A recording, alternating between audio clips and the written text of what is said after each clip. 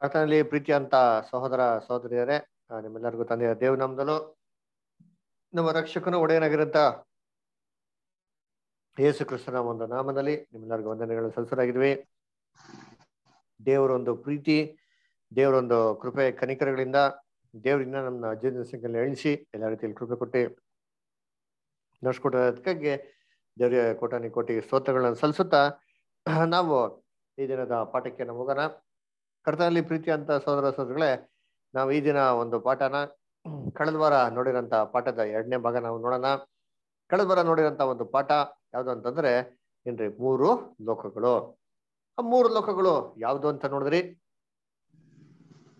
ಮೊದಲನೇ ಲೋಕ, 2ನೇ ಲೋಕ, ಆಮೇಲೆ 3ನೇ ಲೋಕ. ಮೊದಲನೇ ಲೋಕ ಒಂದು ಕಾಲದಲ್ಲಿ ಇತ್ತು ಅಂತ ನಾವು ಸತ್ಯವೇದದಲ್ಲಿ ನೋಡಿದ್ರಿ. 2ನೇ ಒಂದು ಲೋಕ ಇವಾಗ ಇರೋಂಥದ್ದು ಅಂತ ಕೂಡ ನಾವು ನೋಡಿದ್ರಿ. 3ನೇ ಲೋಕ ಅಂತಂದ್ರೆ ಬರುವಂಥದ್ದು ಅಂತ ನಾವು ನೋಡಿದ್ರಿ.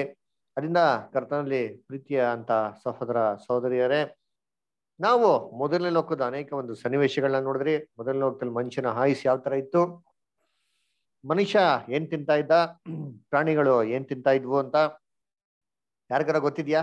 ಪ್ರಾಣಿಗಳು ಸಸ್ಯಾಹಾರಿಯಾಗಿತ್ತ ಮಾಂಸಾಹಾರಿಯಾಗಿತ್ತ? ಮೊದಲನೇ ಲೋಕದಲ್ಲಿ ಯಾರಿಗಾರ ಗೊತ್ತಿದ್ಯಾ? ವೆರಿ ಗುಡ್ ಅಲ್ವರ. ಅದೇ ತರ ಮನುಷ್ಯ ಕೂಡ ಏನಾಗಿದ್ದ? ಮಾಂಸಾಹಾರಿನ ಸಸ್ಯಾಹಾರಿನ? ಸಸ್ಯಾಹಾರಿ ಅಲ್ವರ. ಸೊ ಆ ಕಾಲದಲ್ಲಿ ಮನುಷ್ಯನ ಆಯುಸ್ಸು ತುಂಬಾ ಚೆನ್ನಾಗಿತ್ತು. ಆಮೇಲೆ ಮನುಷ್ಯರು ಅಷ್ಟೊಂದು ಸೌಂದರ್ಯ ಉಳ್ಳವರಾಗಿದ್ರು. ಸೊ ಅವರು ಒಂದು ರಹಸ್ಯ ಏನು, ಅಷ್ಟೊಂದು ದೀರ್ಘಕಾಲ ಆಯುಸ್ನ ಬದುಕೋದಿಕ್ಕೆ ಏನ್ ರಹಸ್ಯ ಅಂತ ಯಾರಿಗಾರ ಗೊತ್ತಿದ್ಯಾ? ಮೊದಲನೇ ಲೋಕದಲ್ಲಿ ಇರುವಂತ ಒಂದು ರಹಸ್ಯ ಏನು, ಯಾವ ತರ ಇತ್ತು ವಾತಾವರಣ? Air pollution ಇರ್ಲಿಲ್ರಿ. Very good. Air pollution ಇಲ್ಲ. ಹೇಗೆ ಅದನ್ನ ಹೆಂಗ್ ದೇವ್ರು ತಡಿತಾ ಇದ್ರು, ಹೆಂಗ್ ತಡೆದ್ರು? ಅದಕ್ಕೆ ದೇವ್ರು ಮಾಡಿದಂತ ಏರ್ಪಾಡೇನು? ಮೇಲ್ಗಡೆ ಒಂದು ನೀರಿನ ಕವಚ ಸರ್. Very good. ಸೊ ಭೂಮಿಯ ಸುತ್ತಲೂ ಏನಾಗಿತ್ತು ಅಂದ್ರೆ ಒಂದು ನೀರಿನ ಕವಚ ಏನಾಗಿತ್ತು ಅಲ್ಲಿ ಇತ್ತು ಅಲ್ವರ. ನಮ್ಮ ಭೂಮಿ ಮೇಲೆ ಯಾವ ತರ ಒಂದು ಮೇಘ ಮೋಡಗಳಿದೆಯೋ ಅದಕ್ಕಿಂತ ಮೇಲೆ ನೀರಿನ ಕವಚನ ಏನಾಗಿತ್ತು ಇತ್ತು. ಇವಾಗ ನಮ್ಗೆ ಹಿಂಗೆ ಓಝೋನ್ ಲೇಯರ್ ಅಂತ ಇದೆಯೋ ಆ ತರ ಒಂದು ನೀರಿನ ಕವಚನೇ ಇತ್ತು. ಅದರಿಂದ ಭೂಮಿ ಮೇಲೆ ಏನಾಗಿತ್ತು ಅಂದ್ರೆ ಯಾವಾಗೂ ಒಂದು ಕಂಟ್ರೋಲ್ಡ್ ಆಗಿರೋಂಥ ಎನ್ವಿರಾನ್ಮೆಂಟ್ ಇರ್ತಾ ಇತ್ತು. ಅದರಿಂದ ಆ ನೀರಿನ ಕವಚದಿಂದ ಭೂಮಿ ಮೇಲೆ ಉಷ್ಣಾಂಶತೆ, ಸೂರ್ಯನ ಉಷ್ಣಾಂಶತೆ ಜಾಸ್ತಿ ಬೀಳ್ತಾ ಇಲ್ಲ. ಭೂಮಿ ಮೇಲೆ ಅನೇಕ ಒಂದು ಏನ್ರಿ ಕೆಡುವಂಥದ್ದು ತುಂಬಾ ಕಮ್ಮಿ ಆಗಿತ್ತು. ಅದರ ಮನುಷ್ಯನ ಆಯುಸ್ಸು ದೀರ್ಘ ಆಯುಸ್ಸು ಇತ್ತು. ಆಮೇಲೆ ಅವನು ಸಸ್ಯಾಹಾರಿಯಾಗಿದ್ದ. ಇವೆಲ್ಲ ನೋಡ್ಬೇಕಾದ್ರೆ ಅಷ್ಟೊಂದು ಸುಂದರವಾಗಿರೋಂಥ ಲೋಕ, ಮನುಷ್ಯರು ಕೂಡ ಅಷ್ಟು ಸುಂದರವಾಗಿದ್ರು ಅಂತ ಬೈಬಲ್ ಅಲ್ಲಿ ನೋಡ್ತೀರಿ. ಹಾಗಾದ್ರೆ ಈ ಮೊದಲನೇ ಲೋಕ ಹೇಗಪ್ಪ ಕೆಟ್ಟೋಯ್ತು, ಏಕೆ ನಾಶ ಮಾಡಿದ್ರು ಅಂತ ನೋಡಿದ್ರೆ, ಮೊದಲನೇ ಲೋಕದಲ್ಲಿ ಯಾವಾಗ ಆದಾಮ್ ಪಾಪ ಮಾಡ್ತಾನೋ ದೇವರು ಮನುಷ್ಯನ ಕಾಪಾಡೋದಿಕ್ಕೆ ಪರಲೋಕದಿಂದ ಯಾರನ್ನ ಕಳ್ಸಿಕೊಡ್ತಾರೆ ದೇವ್ರು? ನೆಕ್ಸ್ಟ್ ಮೊದಲನೇ ಲೋಕದಲ್ಲಿ ಯೇಸು ಕ್ರಿಸ್ತ, ದೇವದೂತರು. Very good. ಚಳಪಳೆ ನಂತರ ಯೇಸು ಕ್ರಿಸ್ತನ್ ಕಳ್ಸಿಕೊಟ್ರು. ಆದ್ರೆ ಅದಕ್ಕಿಂತ ಮುಂಚೆ ಮೊದಲು ದೇವದೂತರಿಗೆ ಅವಕಾಶ ಕೊಡ್ತಾರೆ. ನೋಡೋಣ ಏನ್ ಮಾಡ್ತಾರೆ ಅಂತ ಅಲ್ವರ. ಆ ದೇವದೂತರು ಭೂಲೋಕಕ್ಕೆ ಬರ್ಬೇಕಾದ್ರೆ ಅವರು ಮಾಂಸದಲ್ಲಿ ಬರ್ಬೋದಾಗಿತ್ತು. ಬೇಡ ಅಂದವಾಗ ಆತ್ಮಿಕ ಶರೀರಕ್ಕೆ ಹೋಗ್ಬೋದಾಗಿತ್ತು ಅಲ್ವರ. ಈ ಗಿಫ್ಟ್ ಏನ್ ಮಾಡಿದ್ರು ದೇವದೂತರಿಗೆ ದೇವ್ರು ಕೊಟ್ಟಿದ್ರು ಅಲ್ವರ. ಬೈಬಲ್ ನಲ್ಲಿ ಉದಾಹರಣೆ ಇದೆಯಾ? ಯಾರು ದೇವದೂತರು ಮಾಂಸದಲ್ಲಿ ಬಂದಿರೋಂತ ಉದಾಹರಣೆ ಇದೆಯಾ ಬೈಬಲ್ ಅಲ್ಲಿ? ಅಬ್ರಹಾಮನ ಹತ್ರ 3 ಜನ ದೇವದೂತರು ಬರ್ತಾರೆ. Very good. ಅನಂತರ ಬೇರೆ ಬೇರೆ ಬೇರೆ ಎಲ್ಲ ಇಲ್ರಿ ಸರ್. ಅಂದ್ರೆ ಲೋಟನ ಮನೆಗೆ ಸೌಂದರ್ಯವನ್ನ ನೋಡಿ ಹೇಳಿ ಇಷ್ಟ ಯಾರು ಗೊತ್ತಿಲ್ಲ ಸರ್. ಲೋಟನ್ ಮನೆಗೆ ಬರ್ತಾರೆ ಸರ್ ಇಬ್ರು. ಲೋಟನ್ ಮನೆಗೆ ಬರ್ತಾರೆ. ಆಮೇಲೆ ಮಯಾ ಸಿಸ್ಟರ್ ಹೇಳಿ, ಯಾರ ಮನೆಗೆ ದೂತರು ಬಂದಿದ್ರು? ದೂತರು ಬಂದಿರೋದು ಬೈಬಲ್ ನಲ್ಲಿ ಎಕ್ಸಾಂಪಲ್ ಹೇಳಿ. ಮನುಷ್ಯರು ದೂತರು ನೋಡಿರೋದು. ಸುಮಂತ್ ಬ್ರದರ್ ಹೇಳ್ಬೋದಾ? ಓಕೆ. ನೋಡ್ಬೇಕಾರೆ ಏನ್ರಿ ಗಿಡಿಯೋನ್, ಆಮೇಲೆ ಸ್ಯಾಮ್ಯಲ್, ಆಮೇಲೆ ಸ್ಯಾಮ್ಸನ್ ಅವ್ರ ತಂದೆ ತಾಯಿ, ಸೊ ಯಾಕೋಬು, ತುಂಬಾ ಎಕ್ಸಾಂಪಲ್ಸ್ ಇದೆ. ಸೊ ಅವರು ನಮ್ಮ ತರ ಮಾಂಸಿಕ ಶರೀರದಲ್ಲಿಲ್ಲ, ಅವ್ರು ನಮ್ಮ ತರ ಶರೀರನೂ ಇಲ್ಲ, ಅವ್ರಿಗೆ ಆತ್ಮಿಕ ಶರೀರ ಇರೋದು. ಆದ್ರೆ ಮೊದಲನೇ ಲೋಕದಲ್ಲಿ ಮನುಷ್ಯರನ್ನ ಕಾಪಾಡುವಂತೆ ಅವರು ಆತ್ಮಿಕ ಶರೀರದಿಂದ ಮಾಂಸಿಕ ಶರೀರಕ್ಕೆ ಬರ್ಬೋದಾಗಿತ್ತು. ಆತರ ಸ್ಪೆಷಲ್ ಆಗಿರೋಂಥ ವರ ಏನ್ ಮಾಡಿದ್ರು ದೇವ್ರವ್ರಿಗೆ ಅವ್ರಿಗೆ ಕೊಟ್ಟಿದ್ರು. ಆ ವರದಿಂದ ಏನ್ ಮಾಡೋರು ಅಂತಂದ್ರೆ ಇವರು ಮಾಂಸದಲ್ಲಿ ಬಂದು ಬೇಡವೆಂದವಾಗ ಏನ್ ಮಾಡೋದು ಆತ್ಮಿಕ ಶರೀರಕ್ಕೆ ಹೋಗೋದು. ಯಾವಾಗೆಲ್ಲ ಮಾಂಸದಲ್ಲಿ ಬಂದ್ರು ಭೂಲೋಕದಲ್ಲಿ ಸುಂದರವಾಗಿರೋಂಥ ಸ್ತ್ರೀಗಳನ್ನ ನೋಡಿ ಏನ್ ಮಾಡಿದ್ರಂತ ಅವರು ಮೋಹಿಸಕ್ಕೆ ಏನ್ ಮಾಡಿದ್ರು ಶುರು ಮಾಡಿದ್ರು. ಅದರ ಅವ್ರನ್ನ ಮದುವೆ ಮಾಡ್ಕೊಳಕ್ಕೆ ಶುರು ಮಾಡಿದ್ರು ಅಲ್ವರ. ಇವಾಗ ದೇವದೂತರು ಏನ್ರಿ ಮನುಷ್ಯ ಜೊತೆ ಮದುವೆ ಮಾಡ್ಕೊಬೋದಾ? ಮಾಡ್ಕೊಬಾರ್ದು. ಅದೇನಂದ್ರೆ ಏನ್ರಿ ಜಾರತ್ವಿಕೆ ವ್ಯಭಿಚಾರಕ್ಕೆ ಸಮಾನ. ಪರಲೋಕದ ದೂತರುಗಳಿಗೆ ಮದುವೆ ಮಾಡ್ಕೊಳಕ್ ಏನ್ ಮಾಡಲ್ಲ ದೇವ್ರು ಅನುಮತಿ ಕೊಡ್ಲಿಲ್ಲ. ಅವಾಗ ವೆರಿ ಗುಡ್, ಯಾರು ಕೊಡ್ಲಿಲ್ಲ. ಅವಾಗ ಯಾರು ಹುಟ್ಟಿದ್ರು ಇವ್ರಿಗೆ? ಇವ್ರು ಯಾವಾಗ ಭೂಲೋಕದ ಸ್ತ್ರೀಗಳ ಮದುವೆ ಮಾಡ್ಕೊಂಡ್ರು? ಅವಾಗ ಹುಟ್ಟಿದ್ ಯಾರಂತೆ? ಅವಾಗ ಕ್ರಮಶಾಲಿಗಳು ಅಲ್ವರ. ಎಷ್ಟೆಷ್ಟೋ ಪುರಾತನ ಗ್ರಂಥಗಳಲ್ಲಿ ಓದ್ತಿರ್ ಗೊತ್ತಾ, ಅಂಥ ರಾಕ್ಷಸಿದ್ರು ಇಂಥ ರಾಕ್ಷಸಿದ್ರು. ಇವರೆಲ್ಲ ಯಾರು? ಎಲ್ಲ ಬೈಬಲ್ ಕೊಟ್ಟಿರ್ತಾರೆ ನೋಡ್ರಿ. ಇವರೆಲ್ಲ ಏನಾಗಿದೆ ಅಂತಂದ್ರೆ ಏನ್ರಿ ಈ ತರ ಹುಟ್ಟಿದ್ದ ರಾಕ್ಷಸ. ಇವರು ಸಾಮಾನ್ಯ ಮನುಷ್ಯಗಳ ಮೇಲೆ ದಬ್ಬಾಳಿಕೆ ಮಾಡಕ್ ಏನ್ ಮಾಡಿದ್ರು ಶುರು ಮಾಡಿದ್ರು. ಇದು ದೇವ್ರಿಗೇನಾಗಿಲ್ಲ, ಇರ್ಸ್ಲಿಲ್ಲ. Very good. ಅವಾಗ ದೇವ್ರ ಮಾಡಿದ್ರು ಜಲಪ್ರಳಯದಲ್ಲಿ ಇದನ್ನ ನಾಶ ಮಾಡೋಣ ಅಂತ ಏನ್ ಮಾಡಿದ್ರು ಅಂತಂದ್ರೆ ನಾಶ ಮಾಡಕ್ಕೆ ಪ್ಲಾನ್ ಮಾಡಿದ. ಅವಾಗ ನೋವು ಏನ್ ಮಾಡೋ ಅಂತಂತಾರೆ, ಏನ್ ಕಟ್ಟೋ ಅಂತಂತಾರೆ ದೇವ್ರು ನಾವೇನೆ ಕಟ್ತಾರೆ. ಅವಾಗ ನಾವೇಲಿ ಪ್ರಾಣಿಗಳನ್ನ ಕರ್ಕೊಂಡು ಹೋಗ್ತಾರೆ. ಎಷ್ಟು ಜೋಡಿ ಪ್ರಾಣಿಗಳನ್ನ ಕೊಂಡೋದ್ರು? ಶುದ್ಧ ಪ್ರಾಣಿಗಳು 2 ಜೊತೆ, ಆಮೇಲೆ ಅಶುದ್ಧ ಪ್ರಾಣಿಗಳು 7 ಜೊತೆ. ಅಶುದ್ಧಗಳು 2 ಜೊತೆ ರೀ, ಶುದ್ಧವಾದಗಳು 5 ಜೊತೆ, ಟೋಟಲ್ 7 ಜೊತೆ. ಟೋಟಲ್ 7. ಕರೆಕ್ಟ್ ಆಗಿ ಹೇಳಿ ಇನ್ನೊಂದ್ಸತಿ. ಹೇಳ್ರಿ.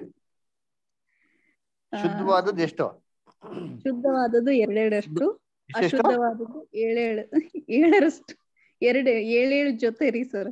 ಕರೆಕ್ಟ್ ಆಗಿ ಒಂದ್ಸತಿ ಉತ್ತರ ಕೊಡ್ರಿ. ಇನ್ನೊಂದ್ಸತಿ ಕೇಳ್ತೀನಿ, ಗಮನ ಇಟ್ಟು ಅಷ್ಟು ಮಾತ್ರ ಉತ್ತರ ಕೊಡಿ. ಶುದ್ಧವಾದದ್ದು ಎಷ್ಟು ಜೋಡಿ? 5 ಜೋಡಿ ರೀ. ವಿಕ್ಟರ್ ಎಷ್ಟು? ನೀವ್ ಎಷ್ಟು ಜೋಡಿ ಅಂತೀರಾ? 2. ನೀವ್ 2 ಅಂತೀರಾ? ಸರಿ, ಬೈಬಲ್ ತೆಗೀರಿ ಓದೋಣ ಅಂತೀನಿ. ಹೌದಾ? ಬೈಬಲ್ ನಾನು ತೆಗೀರಿ ಅಂತೀನಿ. ಆದಿಕಾಂಡದಲ್ಲಿ ಎಷ್ಟನೇ ಅಧ್ಯಾಯ? 7ನೇ ಅಧ್ಯಾಯ. Very good. ಓದಿ 7ನೇ ಅಧ್ಯಾಯದಲ್ಲಿ 2ನೇ ವಾಕ್ಯ ಓದಿ.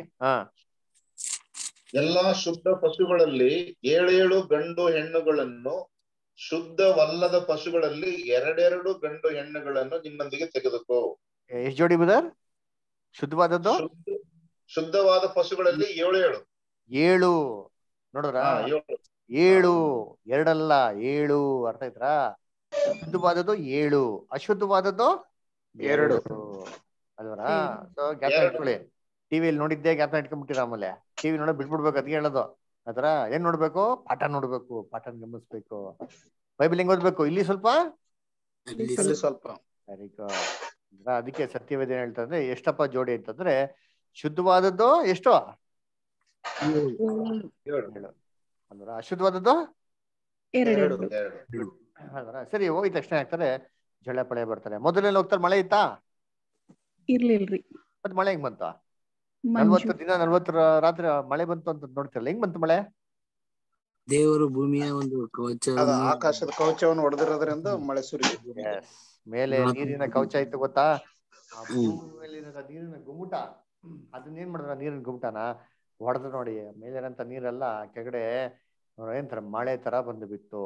ಅವಾಗ 40 ದಿನ 40 ಹಗಲು ರಾತ್ರಿಯಲ್ಲಿ ಎಲ್ಲಾರು ಏನಾದ್ರು ಸಮುದ್ರದಲ್ಲಿ ಮುಳುಗೋದ್ರು. ಅದರ ಏನ್ರ ಜಲಪ್ರಳಯದಲ್ಲಿ. ಅವಾಗ ಈ ದೇವದೂತರು ಹುಟ್ಟಿ ಅಂತ ರಾಕ್ಷಸಗಳು ಕೂಡ ಏನಾದ್ರು ಅವ್ರು ಕೂಡ ಸತ್ತೋಗ್ಬಿಟ್ರು. ಯಾಕೆಂದ್ರೆ ಅವ್ರಿಗೆ ದೇವದೂತರ ಆತ್ಮಿಕ ಶರೀರ ಇಲ್ಲ ತಪ್ಪಿಸ್ಕೊಂಡು ಹೋಗೋದಿಕ್ಕೆ. ಅಲ್ದ್ರ ಅವ್ರಿಗೆ ಇದ್ದಿದ್ದು ಎಂತ ಶರೀರ? ಮಾಂಸಿಕ ಶರೀರ. ಮಾಂಸಿಕ ಶರೀರದಲ್ಲಿ ಏನಾದ್ರು ಜಲಪ್ರಳಯದಲ್ಲಿ ಎಲ್ಲ ಮುಳುಗೋಗ್ಬಿಟ್ರು. ಸರಿ, ಈ ದೇವದೂತರು ಏನಾದ್ರು ಅವರು ಮಾಂಸದಲ್ಲಿ ಬಂದು ಆತ್ಮಿಕ ಶರೀರದಲ್ಲಿ ಹೋಗೋರಲ್ಲ. ಜಳಪ್ರಳಯ ಬಂದವಾಗ ಈ ದೇವದೂತರು ಏನಾದ್ರು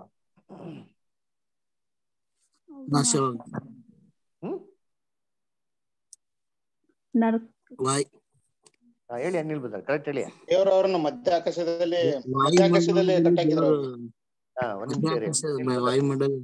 ವೆರಿ ಗುಡ್. ವಾಯುಮಂಡಲ ಇಟ್ಟಿದ್ದಾರೆ. Very good Badr. Victoria star ಎಲ್ಲಿ ಇಟ್ಟಿದ್ದಾರೆ ಅವ್ರನ್ನ? ಏನಂದ್ರಿ ಸರ್? ಅವ್ರನ್ನ ದೇವದೂತರು ಎಲ್ಲಿಟ್ಟಿದ್ದಾರೆ ದೇವರು ಅವ್ರನ್ನ ದೇವದೂತರನ್ನ? ವಾಯುಮಂಡಲದಲ್ಲಿ ನಡ್ಕಕ್ ಹಾಕೋದಕ್ರಿ. ವಾಯುಮಂಡಲದಲ್ಲಿ. ಕರೆಕ್ಟ್. ಅದರ ನಾವೇನ್ರಿ ಸತ್ಯ ತಿಳ್ಕೊಳ್ಳೋದು ತುಂಬಾ ಇಂಪಾರ್ಟೆಂಟ್. ಅದರ ಕರೆಕ್ಟಾಗಿ ತಿಳ್ಕೊಬೇಕು. ಅದರ ಎಲ್ಲಿಟ್ಟಿದ್ದಾರೆ ಅಂತಂದ್ರೆ ಭೂಮಿಯ ವಾಯುಮಂಡಲದ ಮೇಲೆ. ಅಲ್ರ ಅಲ್ಲೇ ಮಾಡಿದಾರ ಅದನ್ನ ದೇವ್ರು ಕಟ್ಟಾಕಿಟ್ಟಿದ್ದಾರೆ. ಅದೇನರ್ಥ? ಲಿಟ್ರಲ್ ಆಗಿ ಕಂಬಗ ಕಟ್ಟಾಕಿದ್ದಾರೆ ಅಂತಲ್ಲ.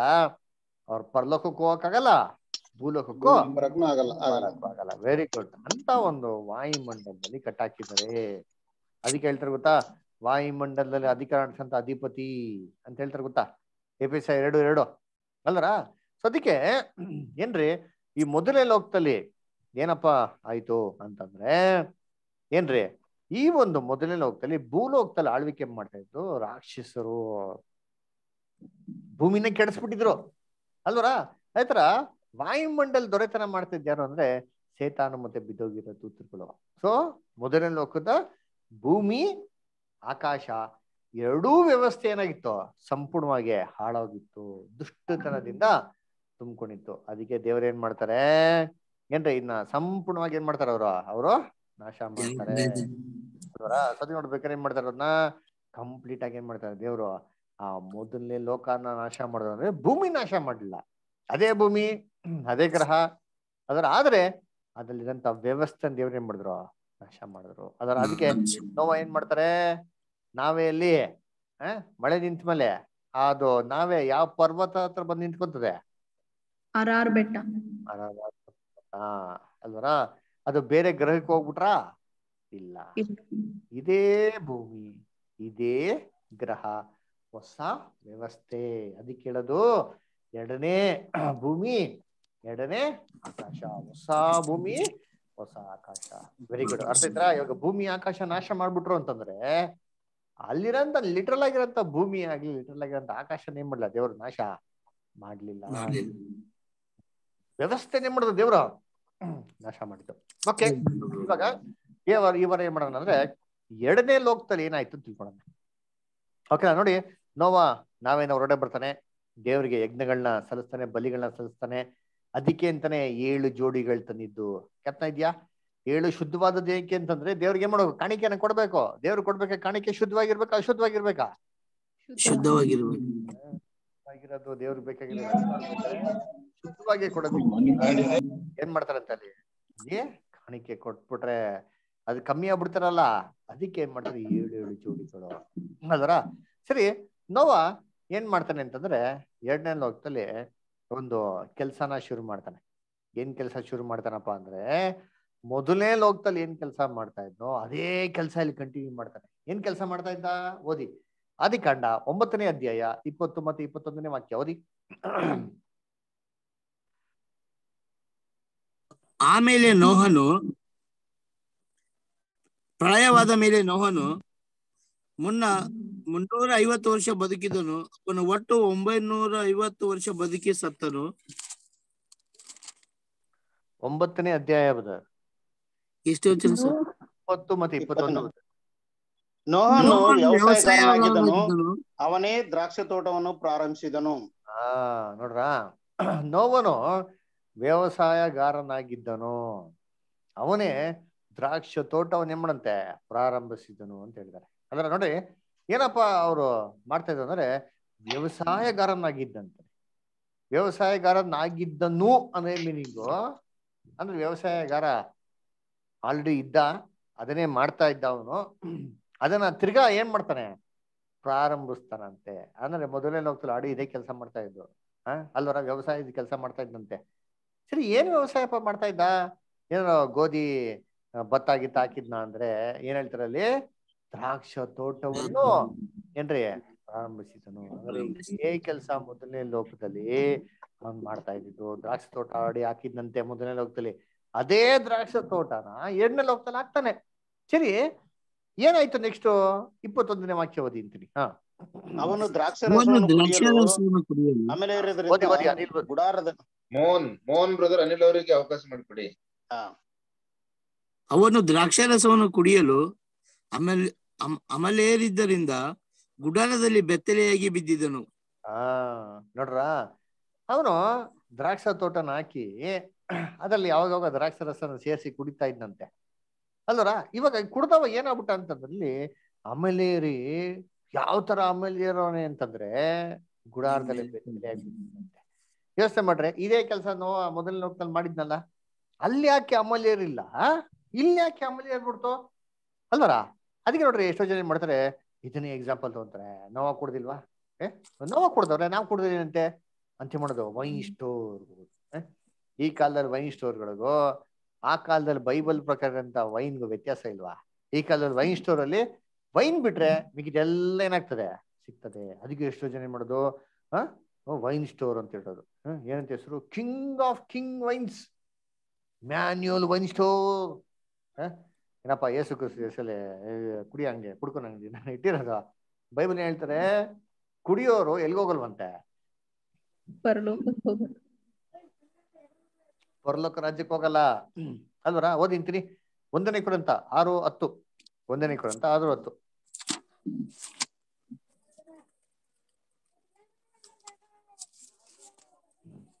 ಕಳ್ಳರು, ಲೋಭಿಗಳು, ಕುಡಿಕರು, ಬೈಯುವವರು, ಸುಲುಕೊಳ್ಳುವವರು ಇವರೊಳಗೆ ಒಬ್ಬರಾದರೂ ದೇವರ ರಾಜ್ಯಕ್ಕೆ ಬಾಧ್ಯರಾಗುವುದಿಲ್ಲ.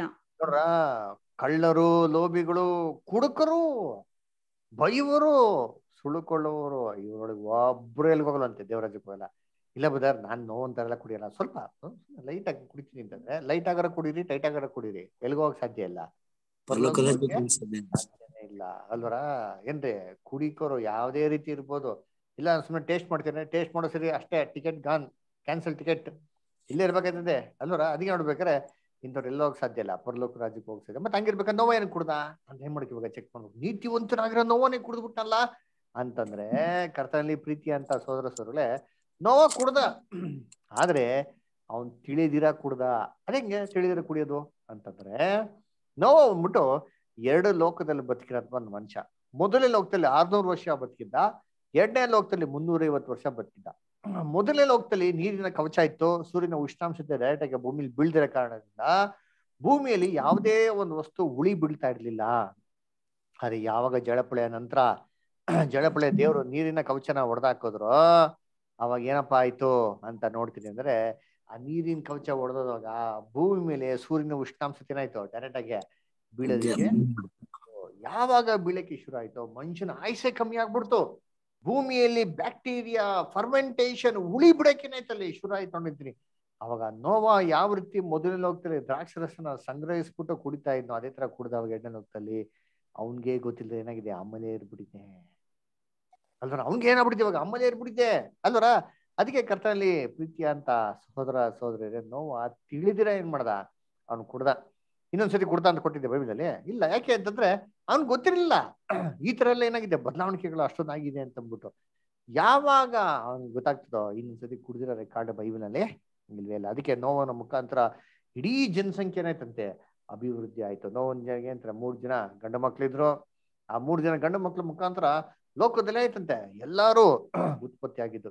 ಅದಕ್ಕೆ ಈ ನೋವನ 3 ಜನ ಮಕ್ಳ ಮುಖಾಂತರ 3 ಲೋಕದಲ್ಲಿರಂತ ಈ ಕಾಂಡದವ್ರನ್ನ ಏನ್ ಮಾಡ್ತಾರೆ ಸೂಚನೆ ಆಗಿದೆ. ಹೌದಾ ನೋಡಿ ಯಾರ್ಯಾರು ಏನು ಅಂತ. ಆದಿಕಾಂಡ 9ನೇ ಅಧ್ಯಾಯ ಯಾವ್ದ 18 ಮತ್ತೆ 19ನೇ ವಾಕ್ಯ ಬದ ಯಾರು ಓದ್ಬೋದಾ? ನಾವೆಯಿಂದ ಹೊರಟು ಬಂದ ನೋಹನ ಮಕ್ಕಳು ಶೇಮ್, ಹ್ಯಾಮ್, ಎಫೆತ್ ಎಂಬುವರೇ. ಹಾಮನು ಕಾನಾನನ ತಂದೆಯು. ಈ 3 ನೋಹನ ಮಕ್ಕಳು. ಇವರಿಂದಲೇ ಭೂಮಿಯಲ್ಲೆಲ್ಲ ಹರಡಿ ಕೊಂಡಿರುವ ಜನರ ಉತ್ಪತ್ತಿಯಾದರು. Very good. Next time Bible ಅಲ್ಲಿ ಓದ್ಬಿಡಿ, ಓಕೆನಾ? ಇಲ್ಲಿರಂತ ವಾಕ್ಯ ಸ್ವಲ್ಪ ಟ್ರಾನ್ಸ್ಲೇಷನ್ ಬೇರೆ ಇರ್ತದೆ, ದಯವಿಟ್ಟು ನೆಕ್ಸ್ಟ್ ಟೈಮ್ ಬೈಬಲ್ ಓದಿ. Okay, ನೋಡ್ಬೇಕಾರೆ ಏನಾಯ್ತಂದ್ರೆ Bible ಓದಿದ್ದಾ? ಗುಡ್. ಓಕೆ, ಸದ್ಯ ನೋಡ್ಬೇಕಾರೆ ಏನ್ರಿ ನೋಡ್ಬೇಕಾರೆ ನೋವನ್ಗೆ 3 ಜನ ಮಕ್ಕಳು ಹುಡ್ತಾರಂತೆ. ಯಾರಪ್ಪ ಅಂದ್ರೆ ಶೇಮ್, ಹ್ಯಾಮ್, ಯಾಫೇತು. ಅದರ ಇವ್ರ ಮುಖಾಂತರ ಲೋಕದಲ್ಲಿ ಎಲ್ಲ ಜನಗಳೇ ಅಂತಾರೆ ಉತ್ಪತ್ತಿ ಆದ್ರು. ಹಂಗಾರೆ ಇವ್ರು ಯಾರಪ್ಪ ನೋಡಿಸ್ತಾರೆ ಅಂದ್ರೆ ಈ 3 ಜನ ಮಕ್ಕಳು 3 ಕಾಂಡದವ್ರನ್ನ ಏನ್ ಮಾಡ್ತಾರೆ ಸೂಚನೆ ಮಾಡ್ತದೆ. ಅದರ ಮತ್ತಂದ್ರೆ ಯಾರನ್ನ ಸೂಚನೆ ಮಾಡ್ತಾರೆ? ಮೊದಲನೇದು ಕಾನಾನು ಯಾರನ್ನ ಸೂಚನೆ ಮಾಡ್ತದೆ. ಓದಾ ನೋಡಿ ಆದಿಕಾಂಡ 9:25 ಬದರ್. ಕಾನಾನು ಶಾಪಗ್ರಸ್ತನಾಗಲಿ, ಅವನು ತನ್ನ ಅಣ್ಣ ತಮ್ಮಂದಿರಿಗೆ ದಾಸನಾಗಲಿ. ನೋಡ್ರ ಏನ್ ಹೇಳ್ತಾರೆ ಅಂದ್ರೆ ಕಾನಾನು ಬಂದ್ಬಿಟ್ಟು ಏನಾಗ್ಲಿ ಶಾಪಗ್ರಸ್ತನಾಗಲಿ ಅಂತ ಹೇಳ್ತಾರೆ ಅಲ್ವರ. ಅವನು ಏನಾಗಿರ್ಬೇಕಂತೆ, ಅಣ್ಣ ತಮ್ಮಂದಿರಿಗೆ ದಾಸನಾಗಲಿ ಅಂತಂದ್ರು. ಅಲ್ಲರ ಹಂಗಾರೆ ಕಾನಾನು ಏನಂತಾರೆ, ಎಲ್ಲಾರ್ಕಿಂತ ಶಾಪಗ್ರಸ್ತರಂತೆ. ಅವನು ಯಾರಿಗೆ ದಾಸನಾಗಿರ್ಬೇಕಂದ್ರೆ ಮಿಕ್ಕ ಅಣ್ಣ ತಮ್ಮಂದಿರಿಗೆ ಏನಾಗಿರ್ಬೇಕು, ದಾಸನಾಗಿರ್ಬೇಕು ಅಂತ ಹೇಳ್ತಾರೆ. ಅಂದ್ರೆ ಈ 3 ಕಾಂಡಗಳಲ್ಲಿ ಅದರ ಏಷ್ಯಾ, ಯುರೋಪ ಮತ್ತು ಆಫ್ರಿಕಾ ಕಾಂಡದಲ್ಲಿ ಯಾರಪ್ಪ ದಾಸರಾಗಿದ್ದು ಒಂದು ಕಾಲದಲ್ಲಿ ಏನ್ ನೋಡ್ರ ಅಂದ್ರೆ ಅದೇ ಆಫ್ರಿಕಾ ಕಾಂಡದವರು. ಅವರೇ ಹಾಮನ್ ಏನ್ ಮಾಡ್ತಾರೆ, ಸೂಚನೆ ಮಾಡ್ತಾರೆ. ಅದಕ್ಕೆ ಶಾಪಗ್ರಸ್ತಲಾಗಲಿ ಅಂತಂದ್ರೆ ನೋಡಿರ್ತೀನಿ, ಎಲ್ಲಾ ಮನುಷ್ಯರು ಕಂಪೇರ್ ಮಾಡಿದ್ರೆ ಎಷ್ಟು ವಿಕಾರವಾಗಿದಾರಲ್ವಾ. ಅಲ್ದ್ರ ಅದೇ ನೋಡ್ಬೇಕು, ಅದು ಯಾರನ್ನ ಸೂಚನೆ ಮಾಡ್ತಾರೆ ಅಂತಂದ್ರೆ ಏನ್ರಿ, ಈ ಒಂದು ಹಾಮಿನ ಸಂತತಿ ಆಫ್ರಿಕಾ ಕಾಂಡದವ್ರು ಏನ್ ಮಾಡ್ತಾರೆ, ಸೂಚನೆ ಮಾಡ್ತಾರೆ. ಅಲ್ವರ ಇವ್ರು ಏನಾಗಿದ್ರು, ತನ್ನ ಅಣ್ಣ ತಮ್ಮಂದಿರು ಅಂತಂದ್ರೆ ಏಷ್ಯಾದವ್ರಿಗೂ ಯುರೋಪಿಯದವ್ರಿಗೆ ಏನಾಗಿದ್ರು, ಇವರು ದಾಸನಾಗಿದ್ದಂತ ಒಂದು ಕಾಲದಲ್ಲಿ. ಅಲ್ವರ ಅದಕ್ಕೆ ಬ್ರಿಟಿಷರ್ಸ್ ಏನ್ ಮಾಡದಂತೆ, ಎಲ್ಲಾ ಕಡೆ ಹೋಗಿ ಕಾಲೋನಿಗಳನ್ನ ಎಸ್ಟಾಬ್ಲಿಷ್ ಮಾಡಿ ಇವ್ರ ಮೇಲೆ ಏನ್ ಮಾಡಿದವರು, ದಬ್ಬಾಳಿಕೆ ಮಾಡಿದ್ರು. ಸ್ಲೇವ್ ಟ್ರೇಡ್, ಅದರ ಮಾರಾಟ ಮಾಡ್ಬಿಡೋರು, ದಾಸಗಳ ತರ ಕೊಂಡ್ಕೊಂಡವ್ರು ಕೆಲಸ ಮಾಡಿದ್ಮೇಲೆ ಏನ್ ಮಾಡೋರಂತ, ಅದನ್ನ ಬಿಸಾಕ್ಬಿಡೋರು ಅಂತೆ. ಅಲ್ವರ ಆ ದೇಹನ ಏನ್ ಮಾಡೋರು, ಪ್ರಾಣಿಗಳಿಗೆ ಹಾಕ್ಬಿಡೋರು. ಅದರ ಅಂದ್ರೆ ನೆಕ್ಸ್ಟ್ ಯಾಫೇತ್ ಅಂದ್ರೆ ಯಾರು ಓದ ನೋಡಿ, ಆದಿಕಾಂಡ 9:27. ಎಫೆತನನ್ನು ದೇವರು ವಿಸ್ತರಿಸಲಿ, ಅವನು ಶೇಮನ ಗುಡಾರಗಳಲ್ಲಿ ವಾಸವಾಗಿರಲಿ, ಕಾನಾನ ಅವರಿಗೆ ದಾಸನಾಗಿರಲಿ ಎಂಬುದು. Very good. ಅಲ್ರ ಸೊ ಏಫೇತ್ ಏನ್ ಮಾಡ್ಲಿ, ದೇವರು ವಿಸ್ತರಿಸ್ಲಿ, ಅವನು ಶೆಮ್ಮನ ಗುಡಾರದಲ್ಲಿ ವಾಸ ಮಾಡ್ಲಿ ಅಂತ ಹೇಳ್ತಾರೆ. ಕಾನಾನು ಅವನಿಗೆ ದಾಸನಾಗಿರ್ಲಿಲ್ಲ. ಅಂದ್ರೆ ಆಫ್ರಿಕಾ ದೇಶದವ್ರು ಯಾರಿಗಪ್ಪ ದಾಸರಾಗಿದ್ದು ಅಂತ ನೋಡ್ರೆ ಮುಖ್ಯವಾಗಿ ಬ್ರಿಟಿಷರ್ಸ್ಗೆ. ಅದಕ್ಕೆ ಯಾಫೇತ್ ಬ್ರಿಟಿಷರ್ಸ್ನ ಸೂಚನೆ ಮಾಡ್ತದೆ. ಆಮೇಲೆ ಈ ಒಂದು ಬ್ರಿಟಿಷರ್ಸ್ ತನ್ನ ಗುಡಾರದಲ್ಲಿ ವಾಸ ಮಾಡದಂತೆ, ಅವರು ಶೇಮಿನ ಗುಡಾರದಲ್ಲಿ ವಾಸ ಮಾಡ್ತಾ ಇದ್ರು. ಅಂದ್ರೆ ಅವರು ಎಲ್ಲೆಲ್ಲಪ್ಪ ಕಾಲೋನಿಗಳನ್ನ ಸ್ಥಾಪನೆ ಮಾಡಿದ್ರು ಬ್ರಿಟಿಷರ್ಸ್ ಅಂತ ನೋಡ್ತಾ ಅಂತಂದ್ರೆ ಎಲ್ಲಾ ಏಷ್ಯಾ ಕಾಂಡದಲ್ಲಿ ಬ್ರಿಟಿಷರ್ಸ್ ಏನ್ ಮಾಡಿದ್ರು, ತಮ್ಮ ಒಂದು ಕಾಲೋನಿಗಳನ್ನ ಸ್ಥಾಪನೆ ಮಾಡಿದ್ರು. ಇಂಡಿಯಾ, ಶ್ರೀಲಂಕಾ, ಪಾಕಿಸ್ತಾನ, ಹಾಂಗ್ಕಾಂಗು, ಆಸ್ಟ್ರೇಲಿಯಾ, ಎಲ್ಲ ಇವನ್ ಅಮೇರಿಕಾ, ಇಡೀ ವರ್ಲ್ಡ್ ಅಲ್ಲಿ ಎಲ್ಲ ಕಡೆ ಮುಟ್ಟು ವಾಸ ಮಾಡಿದ್ ಯಾರಂತಂದ್ರೆ ಶೇಮ್ನ ಗುಡಾರಗಳಲ್ಲಿ ಯಾಫೇತ್ ಅವರು ಅಂತಂದ್ರೆ ಯುರೋಪ್ ಖಂಡದವರು. ಸೊ ಕೊನೆಯದಾಗ ಉಳಿದಿರೋದು ಯಾರಂದ್ರೆ ಶೆಮ್. ಈ ಶೇಮ್ ಅಂದ್ರೆ ಯಾರು ಓದ ನೋಡಿ, ಆದಿಕಾಂಡ 9:26 ಬರ್ತಾರ. ಅವನು ಇನ್ನೂ ನುಡಿದಿದ್ದೇನೆಂದರೆ, ಶೇಮನ ದೇವರಾದ ಯೆಹೋವನಿಗೆ ಸ್ತೋತ್ರವಾಗಲಿ, ಕಾನಾನನು ಅವರಿಗೆ ದಾಸನಾಗಲಿ. ಅಂದ್ರ ಸ್ತೋತ್ರವಾಗಲಿ, ಅದರ ದೇವರಿಗೆ ಸ್ತೋತ್ರವಾಗಲಿ ಅಲ್ವರ. ಆಮೇಲೆ ಕಾನಾನು ಅವ್ರಿಗೇನಾಗ್ಲಿ, ದಾಸನಾಗ್ಲಿ ಅಂತ ಹೇಳ್ತಾರೆ. ಅಂದ್ರೆ ಯಾರಪ್ಪ ಅಂತಂದ್ರೆ ದೇವ್ರನ್ನ ತುಂಬಾ ಹುಡುಕವ್ರು, ಅದಕ್ಕೆ ದೇವರಿಗೆ ಸ್ತೋತ್ರವಾಗಲಿ ಅಂತಂದ್ರು. ಅಂದ್ರೆ ಏಷ್ಯಾದವ್ರು ಯಾರು ಅಂದ್ರೆ ತುಂಬಾ ಅಧಿಕವಾಗಿ ದೇವ್ರ ಭಯ ಭಕ್ತಿ ಇರೋರು. ಅದಕ್ಕೆ ನೋಡಿ, ಲೋಕದಲ್ಲಿರೋಂಥ ಎಲ್ಲಾ ಧರ್ಮಗಳು ಶುರು ಆಗಿರೋದು ಎಲ್ಲಿ ಅಂದ್ರೆ ಏಷ್ಯಾ ಖಂಡದಿಂದ. ನೀವು ಜೈನಿಸಂ ತಗೊಳ್ಳಿ, ಬುದ್ಧಿಸಂ ತಗೊಳ್ಳಿ, ಹಿಂದೂಯಿಸಂ ತಗೊಳ್ಳಿ, ಜೂಯಿಶ್ ತಗೊಳ್ಳಿ, ಯಹುದ್ಯರ ಧರ್ಮ ತಗೊಳ್ಳಿ, ಇಸ್ಲಾಂ ತಗೊಳ್ಳಿ, ಕ್ರೈಸ್ತ ಧರ್ಮ ತಗೊಳ್ಳಿ, ಯಾವುದೇ ತಗೊಳ್ರಿ ಎಲ್ಲ ಉತ್ಪತ್ತಿ ಆಗಿರೋದು ಎಲ್ಲಿಂದ ಅಂತಂದ್ರೆ ಏಷ್ಯಾ ಕಾಂಡದಿಂದ. ತುಂಬಾ ದೇವರಿಗೆ ಭಯ ಭಕ್ತಿ ಇರೋರು. ಈ ರೀತಿ ನೋವನ ಮುಖಾಂತರ ಆ 3 ಜನ ಮಕ್ಕಳಂತ ಲೋಕ ಏನಂತ ಉತ್ಪತ್ತಿ ಆಗ್ತದೆ. ಹಾಗೆ ಕಾಲದಲ್ಲಿ ಎಲ್ಲಾರ್ಗು ಒಂದೇ ಏನಾಗಿತ್ತು, ಭಾಷೆ ಇತ್ತು. ಆ ಒಂದು ಭಾಷೆ ಇರೋದ್ರಿಂದ ಎಲ್ಲಾರು ಏನಪ್ಪಾ ಮಾಡಿದ್ರು ಅಂದ್ರೆ ಒಂದು ದೊಡ್ಡ ಗೋಪುರ ಕಟ್ಟಿ ಪರಲೋಕಕ್ಕೆ ಏನ್ ಮಾಡಿದ್ರು, ಹೋಗೋದಿಕ್ಕೆ ಪ್ರಯತ್ನ ಮಾಡಿದ್ರು. ಅದ್ರ ನೆಕ್ಸ್ಟ್ ಟೈಮ್ ಜಳೆ ಪಳೆ ಬಂದ್ರೆ ನಾವೇನ್ ಮಾಡೋಣ, ತಪ್ಪಿಸ್ಕೊಳಕ್ಕೆ ಒಂದು ದೊಡ್ಡ ಗೋಪುರ ಕಟ್ಟಣ ಅಂತ. ಆದ್ರೆ ದೇವ್ರು ವಾಗ್ದಾನ ಏನ್ ಮಾಡ್ಬಿಟ್ರು, ಮರ್ತ್ಬಿಟ್ರು. ದೇವ್ರು ಎಂತ ವಾಗ್ದಾನ ಮಾಡಿದ್ರು, ಅವನ್ಗೆ ಒಂದು ಮುಗಿಲ್ ಬಿಲ್ ಇಟ್ಬಿಟ್ಟು, ಇನ್ಮೇಲೆ ನಾನು ಯಾವುದೇ ಜನಾಂಗದವ್ರನ್ನ ಏನ್ ಮಾಡೋದಿಲ್ಲ, ಈ ತರ ನಾಶ ಮಾಡು, ನಾಶ ಮಾಡಂತ ವಾಗ್ದಾನ ಮರ್ತ್ಬಿಟ್ರು ಗೋಪುರ ಕಟ್ಟಕ್ಕೆ ಶುರು ಮಾಡೋ ಅಂತೀನಿ.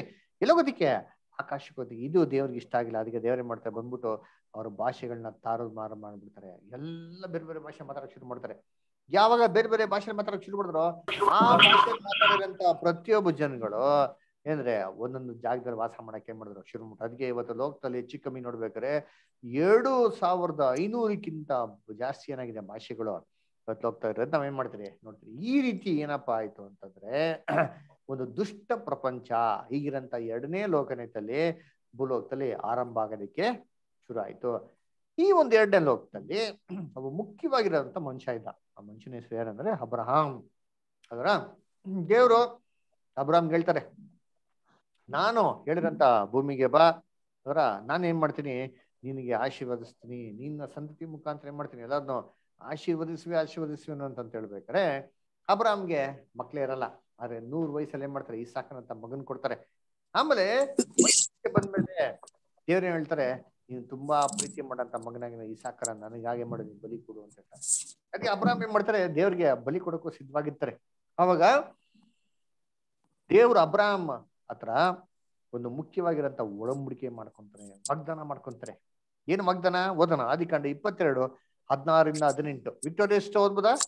ಆದಿಕಾಂಡ 22ನೇ ಅಧ್ಯಾಯ 16-18. Victoria sister ಓದ್ಬೋದಾ? ಹಾ ಆಯ್ತ್ರಿ ಸರ್. ಯೆಹೋವನು ನುಡಿದಿದ್ದನ್ನು ಕೇಳು, ನೀನು ನಿನ್ನ ಒಬ್ಬನೇ ಮಗನನ್ನು ಸಮರ್ಪಿಸುವುದಕ್ಕೆ ಹಿಂದೆಗೆಯದೆ ಹೋದದ್ದರಿಂದ ನಾನು ನಿನ್ನನ್ನು ಆಶೀರ್ವದಿಸುವೆನು, ನಿನ್ನ ಸಂತತಿಯನ್ನು ಹೆಚ್ಚಿಸುವೆನು, ಅದನ್ನು ಆಕಾಶದ ನಕ್ಷತ್ರಗಳಂತೆಯೂ ಸಮುದ್ರ ತೀರದಲ್ಲಿರುವ ಉಸುಬಿನಂತೆಯೂ ಅಸಂಖ್ಯವಾಗಿ ಮಾಡುವೆನು. ಅವರು ಶತ್ರುಗಳ ಪಟ್ಟಣವನ್ನು ಸ್ವಾಧೀನ ಮಾಡಿಕೊಳ್ಳುವರು. ನೀನು ನನ್ನ ಮಾತನ್ನು ಕೇಳಿದ್ದರಿಂದ ಭೂಮಿಯ ಎಲ್ಲಾ ಜನಾಂಗಗಳಿಗೂ ನಿನ್ನ ಸಂತತಿಯ ಮೂಲಕ ಆಶೀರ್ವಾದ ಉಂಟಾಗುವುದು ಎಂಬುದಾಗಿ ಯೆಹೋವನು ತನ್ನಾಣೆ ಇಟ್ಟು ಹೇಳಿದ್ದಾನೆ ಅಂದನು. ನೋಡ್ರ, ನಿನ್ನ ಸಂತತಿ ಮುಖಾಂತರ ಎಲ್ಲಾ ಜನಾಂಗದ ಏನ್ ಮಾಡ್ತೀನಿ, ಆಶೀರ್ವಾದ ಮಾಡೇ ಮಾಡ್ತೀನಿ ಅಂತ ಅಂದ್ಬಿಟ್ಟು ಯೆಹೋವನು ತನ್ನ ಮೇಲೆ ಆಣೆ ಇಟ್ಕೊಂಡು ಏನ್ ಮಾಡಂತ ಹೇಳಿದಾರೆ ಅಲ್ವರ. ಅದಕ್ಕೆ ಕರ್ತನಲ್ಲಿ ಪ್ರೀತಿ ಅಂತ ಸಹೋದರಗಳೇ, ಇಲ್ಲಿ ಯಾವ ತರ ಆಶೀರ್ವಾದ ಮಾಡ್ತಾರೆ ಅಂತ ಹೇಳ್ತಾರೆ ಅಂದ್ರೆ, ನಿನ್ನ ಸಂತತಿಯನ್ನು ಆಕಾಶದ ನಕ್ಷತ್ರಗಳಂತೆಯೂ ಸಮುದ್ರ ತೀರದಲ್ಲಿಂತ ಉಸುಬಿನಂತೆಯೂ ಏನ್ ಮಾಡ್ತೀನಿ, ಅಸಂಖ್ಯವಾಗಿ ಏನ್ ಮಾಡ್ತೀನಿ, ಆಶೀರ್ವದಿಸ್ತೀನಿ ಅಂತ ಹೇಳ್ತಾರೆ. ದೇವರು ಏನಕ್ಕೆ ಎಡೆ ಹೇಳಿದ್ರು? ಯೋಚನೆ ಮಾಡಿ, ಆಕಾಶದ ನಕ್ಷತ್ರಗಳನ್ನ ಯಾರು ಎಣ್ಸೋದಿಕ್ ಆಗ್ತಾ? ಸೈಂಟಿಸ್ಟ್ ಹೇಳ್ಬಿಟ್ರು ಇಟ್ ಈಸ್ ಇನ್ಫಿನೈಟ್ ಅಂತ, ಎಣ್ಸೋದಿಕ್ ಆಗಲ್ಲ ಅಂತ ಅಂದ್ಬಿಟ್ರು. ಆಯ್ತರ ಸಮುದ್ರ ತೀರದಂತ ಉಸುಬು ಇದನ್ನ ಎಣ್ಸೋದಿಕ್ ಆಗ್ತಾರೆ? ಎಷ್ಟು ಕಾಳುಗಳಿದೆ, ಎಷ್ಟು ಮರಳಿದೆ ಅಂತ ಎಣ್ಸೋದಿಕ್ ಆಗ್ತದ? ಖಂಡಿತವಾಗೂ ಅಸಾಧ್ಯ ರೀ. ಆದ್ರೆ ದೇವ್ರ ಏನಕ್ಕೆ ಎಡೆ ಹೇಳಿದ್ರು? ಯಾವ್ದೋ ಒಂದೇ ಹೇಳ್ಬೋದಾಗಿತ್ತಲ್ವಾ, ಯಾಕೆ ಎಡೆ ಹೇಳಿದ್ರು? ಇದು ಅರ್ಥ ಏನು? ಕರ್ತನಲ್ಲಿ ಪ್ರೀತಿ ಅಂತ ಸೋದರ, ಅಂದ್ರೆ ಆಕಾಶ ನಕ್ಷತ್ರಗಳನ್ನೇನು, ಸಮುದ್ರದಂತ ಉಸುಬು ಅಂತಂದ್ರೆ ಏನು ಅಂತ ನೋಡಿದ್ರೆ, ಇದು ಎರಡು ರಕ್ಷಣೆಗಳೇನ್ ಮಾಡ್ತಾರೆ, ಸೂಚನೆ ಮಾಡ್ತಾರೆ. ಅದರ ಒಂದು ಪರಲೋಕದ ರಕ್ಷಣೆ, ಇನ್ನೊಂದು ಭೂಲೋಕದ ರಕ್ಷಣೆ. ಆಕಾಶದ ಒಂದು ನಕ್ಷತ್ರಗಳು ಇದು ಪರಲೋಕದ ರಕ್ಷಣೆ ಏನ್ ಮಾಡ್ತಾರೆ, ಸೂಚನೆ ಮಾಡ್ತಾರೆ. ಆಮೇಲೆ ಸಮುದ್ರ ತೀರದ ಉಸುಬು ಅಂತಂದ್ರೆ ಭೂಲೋಕದ ರಕ್ಷಣೆನ ಸೂಚನೆ ಮಾಡ್ತಾರೆ. ಯಾವ ಪ್ರಕಾರ ನಕ್ಷತ್ರಗಳು ಮೇಲೆ ಇದೆಯೋ ಅದೇ ರೀತಿ ಇದು ಪರಲೋಕದ ರಕ್ಷಣೆ ಅಂತಾನೆ ಮೇಲೆ ಇರೋಂಥದ್ದು. ಯಾವ ತರ ಸಮುದ್ರ ಇರೋಂಥ ಉಸುಬು ಕೆಳಗಡೆ ಇದೆಯೋ, ಮರಳು ಕೆಳಗಡೆ ಇದೆಯೋ, ಭೂಲೋಕಕ್ಕೆ ಸಂಬಂಧವಾದದ್ದು, ಇದು ಭೂಲೋಕದ ರಕ್ಷಣೆಗೇನ್ರಿ ಸಂಬಂಧವಾದದ್ದು ಅನ್ನ ಕರ್ತನಲ್ಲಿ ಪ್ರೀತಿ ಅಂತ ಸೋದರಗಳೇ, ಈ ಒಂದು ಎರಡು ರಕ್ಷಣೆನೆ ಇಲ್ಲಿ ಸೂಚನೆ ಮಾಡೋದು. ಹಾಗಾದ್ರೆ ಯಾರು ಪರಲೋಕದ ರಕ್ಷಣೆ, ಯಾರು ಭೂಲೋಕದ ರಕ್ಷಣೆ ಅಲ್ವರ? ಯಾರಾಗರೆ ಆಕಾಶದ ನಕ್ಷತ್ರಗಳು, ಯಾರಾಗರೆ ಅಂದ್ರೆ ಸಮುದ್ರದ ಉಸುಬನ ಸೂಚನೆ ಮಾಡ್ತದೆ ಅಂತಂದ್ರೆ, ಯೇಸು ಕ್ರಿಸ್ತಕ್ಕಿಂತ ಏನ್ರಿ, ಯೇಸು ಕ್ರಿಸ್ತ ಮೊದಲನೇ ಬರುವಿಕೆಗೆ ಬರೋದಕ್ಕಿಂತ ಮುಂಚೆ ಇರಂತ ಎಲ್ಲಾ ಜನಾಂಗದವರು ಯಾರಪ್ಪ ಅಂತಾರೆ ಏನಂತಾರೆ, ಸಮುದ್ರ ತೀರದಂತ ಉಸುಬನ ಸೂಚನೆ ಮಾಡೋದಾಗಿದೆ. ಯೇಸು ಕ್ರಿಸ್ತ ಬಂದಿದ್ದ ನಂತರನೇ ಯಾರೆಲ್ಲ ಯೇಸು ಕ್ರಿಸ್ತ ನಂಬಿ ಅವ್ರ ಹೆಜ್ಜೆಜಲ್ಲಿ ನಡೀತಾರೋ ಅವ್ರಲ್ಲಿ ಏನ್ರಿ ಆಕಾಶದ ನಕ್ಷತ್ರಗಳು ಪರಲೋಕದ ರಕ್ಷಣೆ ಏನ್ರಿ ಸೂಚನೆ ಮಾಡೋಂಥವ್ರಾಗಿದ್ದಾರೆ. ನನ್ನ ಕರ್ತನಲ್ಲಿ ಪ್ರೀತಿ ಅಂತ ಸಹೋದರ ಸಹೋದರಿಯರೇ, ಅದಕ್ಕೆ ಹಳೆ ಕಾಲದಂತ ಎಲ್ಲ ವಿಶ್ವಾಸ ವೀರರುಗಳು ಭಕ್ತರು ಇದ್ರಲ್ವರ. ಮೋಸೆ, ನೋವಾ, ದಾವೀದು, ಎಲಿಯಾ, ಎಲೀಶಾ, ಅಬ್ರಹಾಮು, ಸ್ಯಾಮ್ಸನ್ನು, ಇವರೆಲ್ಲ ಏನ್ರಿ ಹಳೆ ಕಾಲಂತ ವಿಶ್ವಾಸ ವೀರರುಗಳು. ಇವ್ರಿಗೆಲ್ಲ ಏನಪ್ಪಾ ಅಂತಂದ್ರೆ ಭೂಲೋಕದ ಏನ್ರಿ ರಕ್ಷಣೆ. ಹಾಗಿರ್ಬೇಕಾರೆ ನಿಮ್ಗೊಂದು ಪ್ರಶ್ನೆ ಕೇಳ್ತೀನಿ, ಹೇಳ್ರಿ ಅಂತೀನಿ ನೋಡೋಣ. ಇವಾಗ ಇವರಲ್ಲಿ ತುಂಬಾ ದೊಡ್ಡ ವ್ಯಕ್ತಿ ಯಾರಪ್ಪ? ಇವಾಗ ಅಬ್ರಹಾಮ್ ಇದಾರೆ, ಮೋಸೆ ಇದಾರೆ, ದಾವೀದ್ ಇದಾರೆ, ಎಲಿಯಾ ಇದಾರೆ, ಏನೋಕ್ ಇದಾನೆ. ಇವರೆಲ್ಲಾ ಮನುಷ್ಯರುಗಳಲ್ಲಿ ತುಂಬಾ ದೊಡ್ಡ ವ್ಯಕ್ತಿ ಯಾರು? ದಾವೀದನು ಅಲ್ದ್ರ. ಗೋಲಿಯತ್ ಏನ್ ಮಾಡ್ತಾನೆ, ಒಂದ್ ಚಿಕ್ಕ ಕಲ್ಲಲ್ಲಿ ಹೊಡೆದಾಕ್ತಾನೆ. Very good. ನೆಕ್ಸ್ಟ್ ಬೇರೆ ಯಾರು ಹೇಳ್ತೀರಾ? ಅನಿಲ್ ಬ್ರದರ್ ನೀವೇನ್ ಹೇಳ್ತೀರಾ?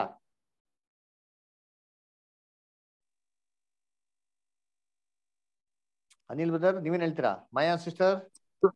ಅಬ್ರಾಹ್ಮನ್ ಸರ್. ಅಬ್ರಹಾಮನು. Very good. ತನ್ನ ಮಗನ್ನೇ ಬಲಿ ಕೊಡ್ತಾನೆ. ಗುಡ್. ಮಾಯಾ ಸಿಸ್ಟರ್ ನೀವೇನ್ ಹೇಳ್ತೀರಾ? ಮಾಯಾ ಸಿಸ್ಟರ್, ರವಿ ಬ್ರದರ್, ವಿಜಯ್ ಕುಮಾರಿ ಸಿಸ್ಟರ್,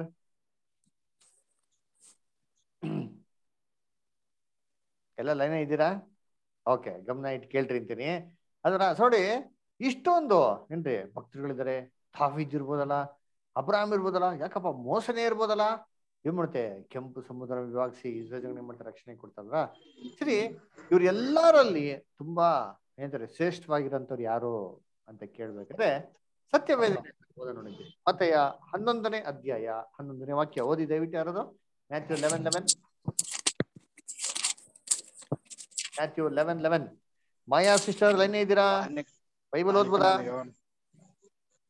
ಸ್ತ್ರೀಯರಲ್ಲಿ ಹುಟ್ಟಿದವರೊಳಗೆ ಸ್ನಾನಿಕನಾದ ಯೋಹಾನನಿಗಿಂತ ದೊಡ್ಡವನು ಎದ್ದಿಲ್ಲ. ಆದರೂ ಪರಲೋಕ ರಾಜ್ಯದಲ್ಲಿರುವ ಚಿಕ್ಕವನು ಅವನಿಗಿಂತಲೂ ದೊಡ್ಡವನೆಂದು ನಿಮಗೆ ಸತ್ಯವಾಗಿ ಹೇಳುತ್ತೇನೆ. ನೋಡ್ರಾ, ಯಾರಪ್ಪ ದೊಡ್ಡವರು ಅಂತಂದ್ರೆ ಸತ್ಯವೇದ ವಾಕ್ಯ ಹೇಳ್ತಾರೆ, ಸ್ತ್ರೀಯಲ್ಲಿ ಹುಟ್ಟಿದವರೊಳಗೆ ಸ್ನಾನಿಕನಾದ ಯೋಹಾನನ್ಕಿಂತ ಏನ್ರಿ ದೊಡ್ಡವನು ಎದ್ದಿಲ್ಲ. ನೋಡ್ರ, ಅಂದ್ರೆ ಎಲ್ಲಾ ಮನುಷ್ಯಗಳಲ್ಲಿ ಯಾರಪ್ಪ ತುಂಬಾ ದೊಡ್ಡ ಮನುಷ್ಯ, ತುಂಬಾ ಶ್ರೇಷ್ಠವಂತ ಮನುಷ್ಯ ಅಂತಂದ್ರೆ, ತುಂಬಾ ಗ್ರೇಟೆಸ್ಟ್ ಪರ್ಸನ್ ಅಂತಂದ್ರೆ ಅಬ್ರಾಮ ಅಥವಾ ಮೋಸಸ ಅಂತ ನೋಡೋದಂದ್ರೆ ಏನ್ ಹೇಳ್ತಾರೆ ವಾಕ್ಯ? ಏನ್ರಿ ಯೋಹಾನ, ಸ್ನಾನಿಕದ ಯೋಹಾನ ಅಂತ ಹೇಳ್ತಾರೆ. ನೋಡ್ರ, ಅಂದ್ರೆ ಎಲ್ಲಾರ್ಕಿಂತ ದೊಡ್ಡವರು ಸ್ನಾನಿಕದ ಯೋಹಾನ ಅಂತಂದ್ರೆ ಖಂಡಿತವಾಗಿ ಇವ್ರು ಪರಲೋಕಕ್ಕೆ ಹೋಗಿರ್ಬೇಕಲ್ವಾ? ಯೋಹಾನ ಖಂಡಿತಕ್ಕೂ ಪರಲೋಕಕ್ಕೆ ಹೋಗಿರ್ಬೇಕಲ್ಲ ಅಂತಂದ್ರೆ ಆ ವಾಕ್ಯ ಮುಂದಕ್ಕೆ ಹೋದ್ರೆ ಏನ್ ಹೇಳ್ತಾರೆ? ಆದರೂ ಪರಲೋಕ ರಾಜ್ಯದಲ್ಲಿರುವಂತ ಚಿಕ್ಕವನು ಏನಾಗಿರ್ತಾರಂತೆ? ಅವನಿಗಿಂತಲೂ ದೊಡ್ಡವನೆಂದು ನಿಮಗೆ ಸತ್ಯವಾಗಿ ಹೇಳುತ್ತೇನೆ. ಇವ್ರಕ್ಕಿಂತ ದೊಡ್ಡದಾಗಿರ್ತಾರಂತೆ. ಅಂದ್ರೆ ಇದು ನಮ್ಗೆ ಏನಪ್ಪ ಗೊತ್ತಾಗ್ತಾರೆ ಅಂತಂದ್ರೆ, ಯೋಹಾನ ಭೂಲೋಕದಲ್ಲಿ ಹುಟ್ಟಿರಂತ ಎಲ್ಲಾ ಸ್ತ್ರೀಗಳಲ್ಲಿ ಎಷ್ಟೇ ದೊಡ್ಡ ಮನುಷ್ಯ ಇರ್ಬೋದು, ಖಂಡಿತವಾಗೂ ಪರಲೋಕ ರಕ್ಷಣೆಗೆ ಹೋಗಕ್ ಸಾಧ್ಯನೇ ಇಲ್ಲ. ಯಾಕಂದ್ರೆ ಪರಲೋಕ ರಕ್ಷಣೆಗೆ ಹೋಗುವಂತ ಒಬ್ಬ ಚಿಕ್ಕ ವ್ಯಕ್ತಿ ಯೋಹಾನಕ್ಕಿಂತ ದೊಡ್ಡವರಾಗಿರ್ತಾರೆ. ಅಂದ್ರೆ ಯೋಹಾನ ಇವ್ರು ಇಬ್ರು ಒಂದೇ ಅಲ್ಲ, ಈಕ್ವಲ್ ಅಲ್ಲ. ಯೋಹಾನ ಇವ್ರಕ್ಕಿಂತ ಕೆಳಗಡೆ ಇರ್ತಾರೆ ಅಂತ ಅರ್ಥ. ಹಂಗ್ರೆ ಒಂದು ಭೂಲೋಕ ರಕ್ಷಣೆ ಇರ್ತಾರೆ ಏನ್ರಿ, ಆಮೇಲೆ ಮತ್ತೊಬ್ಬರು ಪರಲೋಕದ ರಕ್ಷಣೆ ಇರ್ತಂತೆ. ಹೇಗಪ್ಪ ಅಂತ ನೋಡಿ, ಇದು ಈ ವಾಕ್ಯದ ಅರ್ಥ ಏನಂತಂದ್ರೆ, ಭೂಲೋಕದಲ್ಲಿ ಹುಟ್ಟಿದ ಎಲ್ಲಾ ಮನುಷ್ಯರಲ್ಲಿ, ಅದರ ಸ್ಯಾಮ್ಸನ್ ಇರ್ಬೋದು, ಮೋಸ ಇರ್ಬೋದು, ಅಬ್ರಾಮ್ ಇರ್ಬೋದು, ಎಲಿಯಾ ಇರ್ಬೋದು, ನೋವಾ ಇರ್ಬೋದು, ಎಲ್ಲಾ ಮನುಷ್ಯರಲ್ಲಿ ತುಂಬಾ ಶ್ರೇಷ್ಠವಾದದ್ದು ಯೋಹಾನ ಅಂತ. ಎಲ್ಲ ಗ್ರೇಟ್ ಇವ್ರೆ ಅಂತೆ. ಆದ್ರೆ ಪರಲೋಕದ ರಕ್ಷಣೆಗೆ ಯಾರು ಬರ್ತಾರೋ ಚಿಕ್ಕ ಚಿಕ್ಕ ವ್ಯಕ್ತಿಗಳು, ಕೊನೆಯದಾಗಿರೋಂಥ ವ್ಯಕ್ತಿ, ತುಂಬಾ ಕನಿಷ್ಠನು ಹಿಂಗಿರ್ತಾರಂತೆ, ಯೋಹಾನನ್ಕಿಂತ ದೊಡ್ಡವರಾಗಿರ್ತಾರಂತೆ. ಹಂಗಾರೆ ಯೋಹಾನ ಖಂಡಿತವಾಗೋ ಅಲ್ಲಿಗೆ ಹೋಗಿಲ್ಲ, ಹೋಗಕ್ಕಾಗಲ್ಲ ಅಂತಾನೆ ಅರ್ಥ ಅಲ್ರ. ಅದಕ್ಕೆ ಏನ್ ಹೇಳ್ತಾರೆ, ಅವನ್ ಎಷ್ಟೇ ದೊಡ್ಡವನಾಗಿರ್ಬೋದು, ಆದ್ರೆ ಏನಂತೆ, ಆದರೂ ನಿಮ್ಮ ನಿಜವಾಗಿ ಹೇಳ್ತೀನಿ ಅಂತ ಹೇಳ್ತಾರೆ. ಸತ್ಯನೇ ಹೇಳ್ತಾರಂತೆ. ಇದು ನಾನು ಹೇಳ್ತಾ ಇಲ್ಲ, ನಮ್ಮ ರಕ್ಷಕರಂತ ಯೇಸು ಕ್ರಿಸ್ತ ಹೇಳ್ತಾ ಇರೋದು ಅಲ್ರ. ಹಾಗಾದ್ರೆ ಇವ್ರು ಯಾರು ಪರಲೋಕ ರಕ್ಷಣೆಗೆ ಹೋಗಿಲ್ವಾ, ಇವ್ರು ಯಾರು ಪರಲೋಕಕ್ಕೆ ಹೋಗಿಲ್ವಾ ಅಂತಂದ್ರೆ ಹೆಂಗ್ ಕಂಡಿಡಿಯೋದು? ಇವ್ರು ಪರಲೋಕಕ್ಕೆ ಹೋಗಿದಾರ ಇಲ್ವಾ ಅಂತಂದ್ರೆ, ಪರಲೋಕದಿಂದ ಒಬ್ರು ಬಂದಾರ ನೋಡ್ರಿ ಅಂತೀನಿ, ಅವ್ರನ್ನ ಕೇಳಿದ್ರೆ ನಮಗೆ ಸತ್ಯ ಹೇಳ್ಬಿಡ್ತಾರೆ ಅಲ್ವರ. ಈಗ ಪರಲೋಕದಿಂದ ಬಂದವ್ರು ಯಾರು? ಯೇಸು ಕ್ರಿಸ್ತನ. ಯೇಸು ಕ್ರಿಸ್ತನ್ ಕೆಳ ನಡೀರಿ ಅಂತೀನಿ. ಎಷ್ಟು ಜನ ಇದ್ದಾರೆ ಪರಲೋಕದಲ್ಲಿ? ಪರಲೋಕಕ್ಕೆ ಭೂಲೋಕದಿಂದ ಎಷ್ಟು ಜನ ಬಂದಿದ್ದಾರೆ ಅಂತ ಕೇಳಿದ್ರೆ ಅವ್ರು ಸತ್ಯ ಹೇಳೇ ಹೇಳ್ತಾರೆ ಅಲ್ವರ. ಓದ ನೋಡಿ, ಯೋಹಾನ 3:13 ಓದಿ. ಜಾನ್ 3:13 ಓದಿ ದಯವಿಟ್ಟು. ಪರಲೋಕದಿಂದ ಇಳಿದು ಬಂದವನೇ, ಅಂದರೆ ಮನುಷ್ಯ ಕುಮಾರನೇ ಹೊರತು ಮತ್ತಾರು ಪರಲೋಕಕ್ಕೆ ಏರಿ ಹೋದವನಲ್ಲ. ಮತ್ಯಾರು ಪರಲೋಕಕ್ಕೆ ಏರಿ ಹೋದವನಲ್ಲ, ಪರಲೋಕದಿಂದ ಇಳಿದು ಬಂದವನೇ ಅಲ್ವರ. ಅಂದರೆ ಮನುಷ್ಯ ಕುಮಾರನೇ ಹೊರತು ಯಾರು ಪರಲೋಕಕ್ಕೆ ಏನಾಗ್ಲಂತೆ ಏರಿ ಹೋಗಿಲ್ವಂತೆ. ಏನಪ್ಪ ಇದು? ಯಾರೋ ಪರಲೋಕಕ್ಕೆ ಹೋಗಿಲ್ವಾ? ಹಂಗಂದ್ರೆ ಈ ಹಳೆ ಕಾಲದಲ್ಲಿ ಅಂತ ವಿಶ್ವಾಸ ವೀರರುಗಳು ಇವರೆಲ್ಲ ಎಲ್ಲೋದ್ರ? ಪರಲೋಕಕ್ಕೆ ಹೋಗಿಲ್ಲ ಅಂತಂದ್ರೆ ಎಲ್ಲಿದ್ದಾರೆ? ಸಮಾಧಿಯಲ್ಲಿದ್ದಾರೆ. ಅಲ್ವರ. ನೋಡ್ರಿ, ಇವರೆಲ್ಲ ಪರಲೋಕಕ್ಕೆ ಹೋಗಿದಾರೆ ಅಂತಾರೆ, ಪರಲೋಕಕ್ಕೆ ಹೋಗಿಲ್ಲ. ನೋಡಿ ವಾಕ್ಯ ಏನ್ ಹೇಳ್ತಾರೆ, ಓದ ನೋಡಿರ್ತೀನಿ. ಅಪೊಸ್ತಲ ಕೃತ್ಯಗಳು 2:34 ಓದಿ. ಅಪೊಸ್ತಲ ಕೃತ್ಯಗಳು 2:34 ಒಬ್ರು ಓದಿ. ಮಾಯಾ ಸಿಸ್ಟರ್, ರವಿ ಬ್ರದರ್ ಓದ್ಬೋದ? ಬೈಬಲ್ ಇದೆಯಾ? ಓದ್ತೀರಾ? ನೀವು ನೋಡಿ ಕೇಳುವುದನ್ನು ಸುರಿಸಿದ್ದಾನೆ. ದಾವೀದನು ಆಕಾಶಕ್ಕೆ ಏರಿ ಹೋಗಲಿಲ್ಲವಲ್ಲ, ತಾನೇ ಹೇಳುವ ಮಾತೇನೆಂದರೆ, ದಾವೀದನು ಎಲ್ಲೋಗಿಲ್ವಂತೆ? ಆಕಾಶಕ್ಕೆ ಏರಿ ಹೋಗಲಿಲ್ಲವಲ್ಲ. ಅರೆ, ಮತ್ತೆ ಸಮಾಧಿಯಲ್ಲಿ ಅವರೇ ಅಂತ ಅರ್ಥ ಅಲ್ವಾ? ಇನ್ನ ಏನಾಗಿಲ್ವಂತೆ ದಾವೀದು? ಯೇಸು ಕ್ರಿಸ್ತ ಪುನರುತ್ಥಾನ ಆಗಿದ್ಮೇಲೆ ಕೂಡ ದಾವೀದೆಲ್ಲ ಹೋಗಿಲ್ವಂತೆ. ದಾವೀದನ ಕುಮಾರ ಏನಂತ ಯೇಸು ಕ್ರಿಸ್ತು ಅದರ. ಯೇಸು ಕ್ರಿಸ್ತನಿಗೆ ತಂದೆ ಸ್ಥಾನದಲ್ಲಿ ಯಾರು? ದಾವೀದು. ಅವ್ರೆಲ್ಲ ಹೋಗಿಲ್ವಂತೆ, ಪರಲೋಕಕ್ಕೆ ಹೋಗಿಲ್ವಂತೆ. ಮತ್ತೆ ಎಲ್ಲವರೇ ಓದಿ ಇನ್ನೊಂದ್ಸತಿ. 1ನೇ ಥೆಸಲೋನಿಕ 4:16. 1ನೇ ಥೆಸಲೋನಿಕ 4:16. ಅದಕ್ಕಿಂತ ಮುಂಚೆ ಯೋಹಾನ 5:28 ಓದಿ. ಯೋಹಾನ 5:28 ಓದಿ. ವಿಕ್ಟೋರಿಯಾ ಎಷ್ಟು ಓದ್ಬೋದಾ? ಯೋಹನ 5:28. ಯೋಹಾನ 5:28 ಸಿಸ್ಟರ್.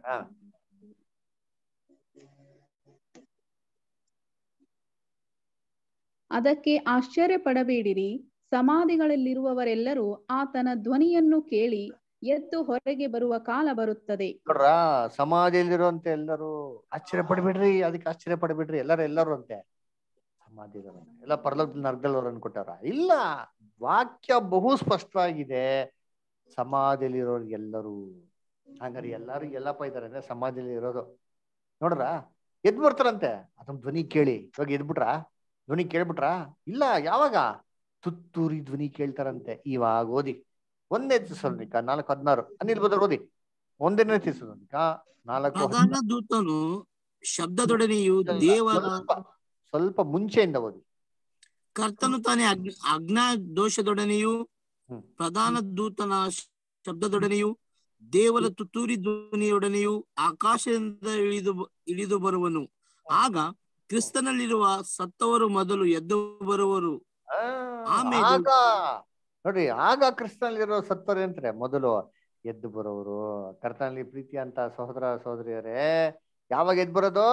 ಆಗ ಏನ್ ಮಾಡಿರ್ತಾರೆ?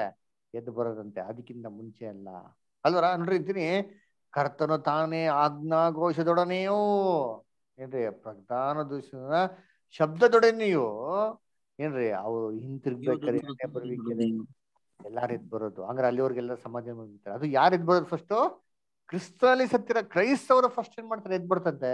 ಮಿಗ್ದವರೆಲ್ಲ ಅನಂತರ ಎದ್ದು ಬರ್ತಾರಂತೆ. ನೋಡ್ರ, ಮತ್ತೆ ಹಂಗಿರ್ಬೇಕಾರೆ ಹಳೆ ಕಾಲದಿಂದ ವಿಶ್ವಾಸ ವೀರರುಗಳಿದ್ರಲ್ಲ, ಎಲಿಯಾ, ಏನಾಕೋ, ದಾವೀದು, ಇವರೆಲ್ಲ ಹೋದ್ರು ಪರಲೋಕಕ್ಕೆ ಹೋದ್ರ ಅಂದ್ರೆ ಪರಲೋಕಕ್ಕೆ ಹೋಗ್ಲಿಲ್ಲ.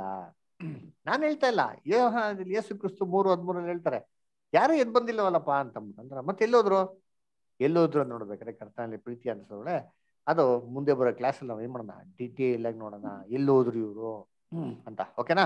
ಅದಕ್ಕೆ ನೋಡ್ಬೇಕಾರೆ ಏನ್ರಿ ಹಂಗಾರೆ ಹಳೆ ಕಾಲದಲ್ಲಿ ನಂಬಿಕಸ್ಥರಾಗಿದ್ರಲ್ವಾ ಎಷ್ಟೋ ಜನ ವಿಶ್ವಾಸ ವೀರರುಗಳು. ಅದರ ಅಬ್ರಾಹಂ ಆಗ್ಲಿ, ಇಸಾಕ್ ಆಗ್ಲಿ, ಯಾಕೋಬ್ ಆಗಿರ್ಲಿ, ನೋವಾ ಇರ್ಬೋದು, ಇವ್ರು ದೇವ್ರಿಗಷ್ಟು ಅಷ್ಟು ಭಯಭಕ್ತಿ ನೋಡಲ್ಲ. ಹಂಗಾರೆ ಅವ್ರಿಗೆ ಪುರಸ್ಕಾರ ಏನು?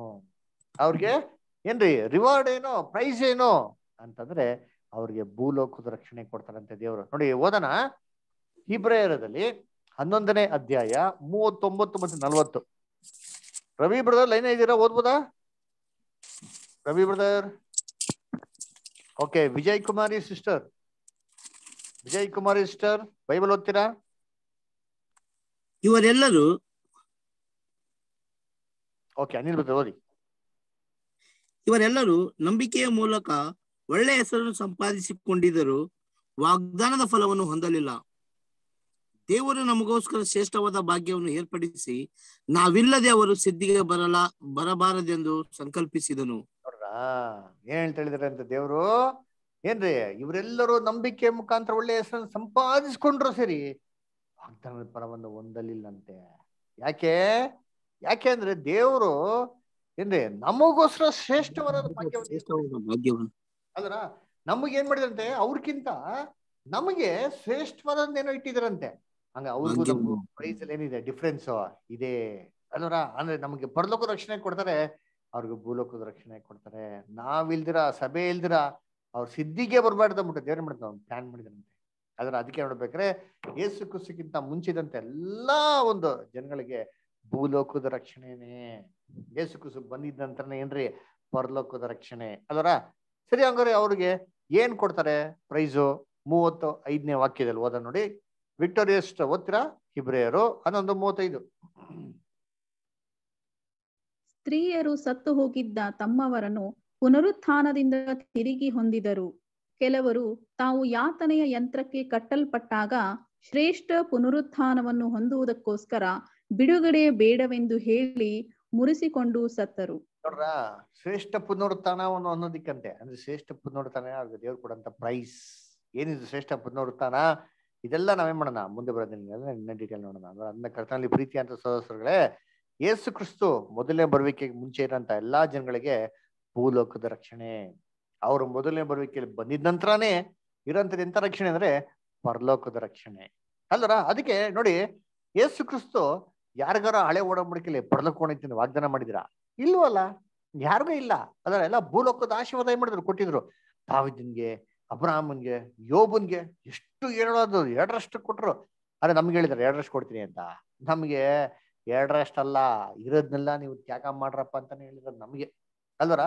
ಅದಕ್ಕೆ ನೋಡಿ ಅಂತೀನಿ, ಓದನ ಏನ್ರಿ, ಪರಲೋಕದ ರಕ್ಷಣೆನ ಮೊದಲು ಏನ್ರಿ ಹೇಳಿದ್ದೆ ಯೇಸು ಕ್ರಿಸ್ತನಂತೆ. ಪರಲೋಕವ್ರಿಗೆ ಹೋಗ್ಬೇಕಾದ್ರೆ ಒಂದು ಕಂಡೀಷನ್ ಇದೆ ಅಂತೆ, ಎಲ್ಲ ತ್ಯಾಗ ಮಾಡಿ ಅಂತಂದ್ರೆ ಯೇಸು ಕ್ರಿಸ್ತನು. ಓದಿ ಲೂಕ 14ನೇ ಅಧ್ಯಾಯ 26-27. ಲೂಕ 14ನೇ ಅಧ್ಯಾಯ 26-27. ವಿಜಯ್ ಕುಮಾರಿ ಸಿಸ್ಟರ್ ಮತ್ತೆ ಅಡ್ಮಿನ್ ಯಾರು ಬೈಬಲ್ ಓದಲ್ವಾ? ಲೈನ್ ಇದ್ದೀರಾ, ಕೇಳಿಸ್ಕೊಂತ ಇದ್ದೀರಾ? ವಿಜಯ್ ಕುಮಾರಿ ಸಹೋದರಿ ಅವರು, ಆಮೇಲೆ ಅಡ್ಮಿನ್ ಅಂತ ಒಬ್ರು ಇದ್ದಾರೆ, ಇವರೆಲ್ಲ ಬೈಬಲ್ ಓದ್ತಾರ ಇಲ್ಲ ಕೇಳಿಸ್ಕೊಂತಾರ ಹೆಂಗೆ? ರವಿ GHPS ಬೊಮ್ಮನಹಳ್ಳಿ ಯಾರು ಓದಿದ್ದೆ ಹೇಳಿ, ಓದೋರಿದ್ರೆ. ಇವರು ಚಿತ್ತಾಪುರದವರು, ಯಾರು ಗೊತ್ತಾಗ್ತಿಲ್ಲ. ಓಕೆ, ರವಿನೂ ರೆಸ್ಪಾಂಡ್ ಮಾಡ್ತಾ ಇಲ್ಲ, ಮಾಯಾ ಸಿಸ್ಟರ್ ರೆಸ್ಪಾಂಡ್ ಮಾಡ್ತಾ ಇಲ್ಲ, ವಿಜಯ್ ಕುಮಾರಿ ಅವರು ರೆಸ್ಪಾಂಡ್ ಮಾಡ್ತಾ ಇಲ್ಲ. ತೊಂದ್ರೆ ಇಲ್ಲ, ಅಟ್ಲೀಸ್ಟ್ ಗಮನ ಇಟ್ಕೊಂಡು ಕೇಳಿ ದಯವಿಟ್ಟು ನೀವು. ಬೇರೆ ಯಾರಾದ್ರೂ ಓದಿ ದಯವಿಟ್ಟು. ಯಾವನಾದರೂ ನನ್ನ ಬಳಿಗೆ ಬಂದು ತನ್ನ ತಂದೆ ತಾಯಿ ಹೆಂಡತಿ ಮಕ್ಕಳು ಅಣ್ಣ ತಮ್ಮಂದಿರು ಅಕ್ಕ ತಂಗಿಯರು ಇವರನ್ನು ತನ್ನ ಪ್ರಾಣವನ್ನೂ ಸಹ ಹಾಗೆ ಮಾಡದಿದ್ದರೆ ಅವನು ನನ್ನ ಶಿಷ್ಯನಾಗಿರಲಾರನು. ಯಾವನಾದರೂ ನೋಡ್ರ ಏನ್ ಹೇಳ್ತಾರಲ್ಲಿ, ನನ್ನ ಬಳಿಗೆ ಬಂದು ತಂದೆ ತಾಯಿ ಹೆಂಡತಿ ಮಕ್ಕಳು ಅಂತ ಹೇಳ್ತಾರೆ. ಇನ್ನೊಂದ್ ಕಡೆ ಹೇಳ್ಬೇಕು ಹೇಳ್ತಾರೆ, ತನ್ನನ್ನು ತಾನೇ ನಿರಾಕರಿಸಿ ಶಿಲುಬೆ ಎತ್ಕೊಂಡು ಏನ್ರಿ ನಾನು ಹಿಂದೆ ಬರ್ದಿರೋ ಹೊರತು ನನ್ನ ಶಿಷ್ಯನಾಗೋದಿಕ್ಕೆ ಅವನೇನ್ರಿ ಯೋಗ್ಯನೇ ಅಲ್ಲ ಅಂತ ಅಂದ್ಬಿಟ್ರು. ಅದರ ಅದಕ್ಕೆ ಕರ್ತನಲ್ಲಿ ಪ್ರೀತಿ ಅಂತ ಸೊರಸೊರಗಳೇ ಏನ್ರಿ ನನ್ನ ಶಿಷ್ಯನಾಗಲಾರನೋ. ಓದಿ ಇಷ್ಟ ಹಂಗೆ ಮುಂದೆ ಓದಿ ವಿಕ್ಟರ್ ಸ್ಟರ್. ನಿಮ್ಮಲ್ಲಿ ಯಾವನಾದರೂ ಒಂದು ಬುರುಜನ್ನು ಕಟ್ಟಿಸಬೇಕೆಂದು ಯೋಚಿಸಿದರೆ ಅವನು ಮೊದಲು ಕೂತುಕೊಂಡು ಅದಕ್ಕೆ ಎಷ್ಟು ಖರ್ಚು ಹಿಡಿದೀತು, ಅದನ್ನು ತೀರಿಸುವುದಕ್ಕೆ ಸಾಕಾಗುವಷ್ಟು ಹಣ ನನ್ನಲ್ಲಿ ಉಂಟೋ ಎಂದು ಲೆಕ್ಕ ಮಾಡುವುದಿಲ್ಲವೇ? ನೋಡ್ರ, ಲೆಕ್ಕ ಮಾಡೋದಿಲ್ಲವೇ ಅಲ್ವರ? ಹಾಗಾದ್ರೆ ಏನ್ ಮಾಡ್ಬೇಕು, ಫಸ್ಟ್ ಕೂತ್ಕೊಂಡು ಅಲ್ವರ? ಅದಕ್ಕೆ ನೋಡ್ಬೇಕಾದ್ರೆ ಏನ್ರಿ ಇದು ಮಾಡಿದ್ರೆ ಇದ್ರೆ ಯೇಸು ಕ್ರಿಸ್ತನ ಶಿಷ್ಯನಾಗೋದಿಕ್ ಸಾಧ್ಯ ಇಲ್ಲ. ಇದಾಗಿದ್ಮೇಲೆ ನೆಕ್ಸ್ಟ್ ಏನ್ರಿ ಪರಲೋಕ ರಕ್ಷಣೆಗೆ ಹೋಗತ್ತ ಮಾತು ಅಲ್ವರ? ಹಂಗಾರೆ ಹಳೆ ಒಡಂಬಡಿಕೆಯಲ್ಲಿ ಯಾರಿಗೆ ಹೇಳಿದ್ರು? ಎಲ್ಲಾ ನೀರ್ ಆಕರ್ಷಿ ಶಿಲ್ಬೆ ಎತ್ಕೊಂಡು ಹಿಂದೆ ಬಾ ಅಂತ ಯಾರ ಮಾಡಿದ್ರ? ಯಾರಿಗೆ ಹೇಳಿದ್ರ? ದೇವ್ರು ಇಲ್ವಲ್ಲ. ಇದು ಹೇಳಿದ್ದೇನ್ರಿ ಯೇಸು ಕ್ರಿಸ್ತ ಬರೀದಂತ. ಅದಕ್ಕೆ ಪರಲೋಕ ರಕ್ಷಣೆದ ಸುವಾರ್ತೆನ ಮೊದಲು ಸಾರಿದ್ದೆ ನಮ್ಮ ಜೀಸಸ್ ಕ್ರೈಸ್ಟ್. ಓದಿ ಹೀಬ್ರೂಸ್ 3:1.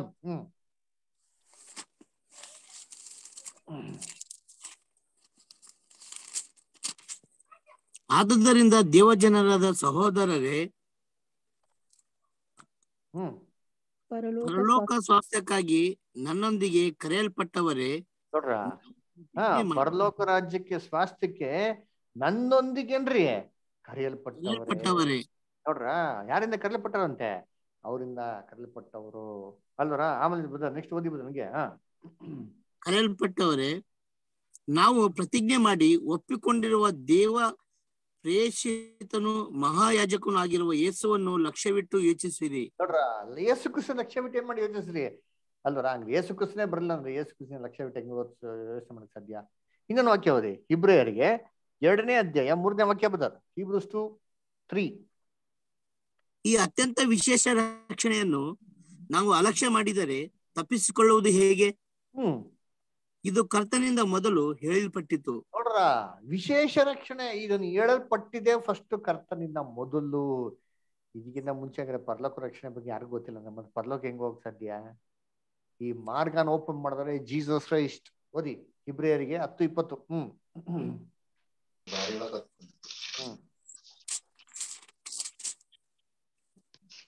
ಹೀಗಿರುವಲ್ಲಿ ಸಹೋದರರೇ, ಯೇಸು ನಮಗೋಸ್ಕರ ಪ್ರತಿಷ್ಠಿಸಿದ ಜೀವವುಳ್ಳ ಹೊಸ ದಾರಿ ಎಲ್ಲಿ ಆತನ ರಕ್ತದ ಮೂಲಕ ಆತನ ಶರೀರವೆಂಬ ತೆರೆಯ ಮುಖಾಂತರ ದೇವರ ಸಮಕ್ಷದಲ್ಲಿ ಪ್ರವೇಶಿಸುವುದಕ್ಕೆ ನಮಗೆ ಧೈರ್ಯ ಉಂಟಾಯಿತು.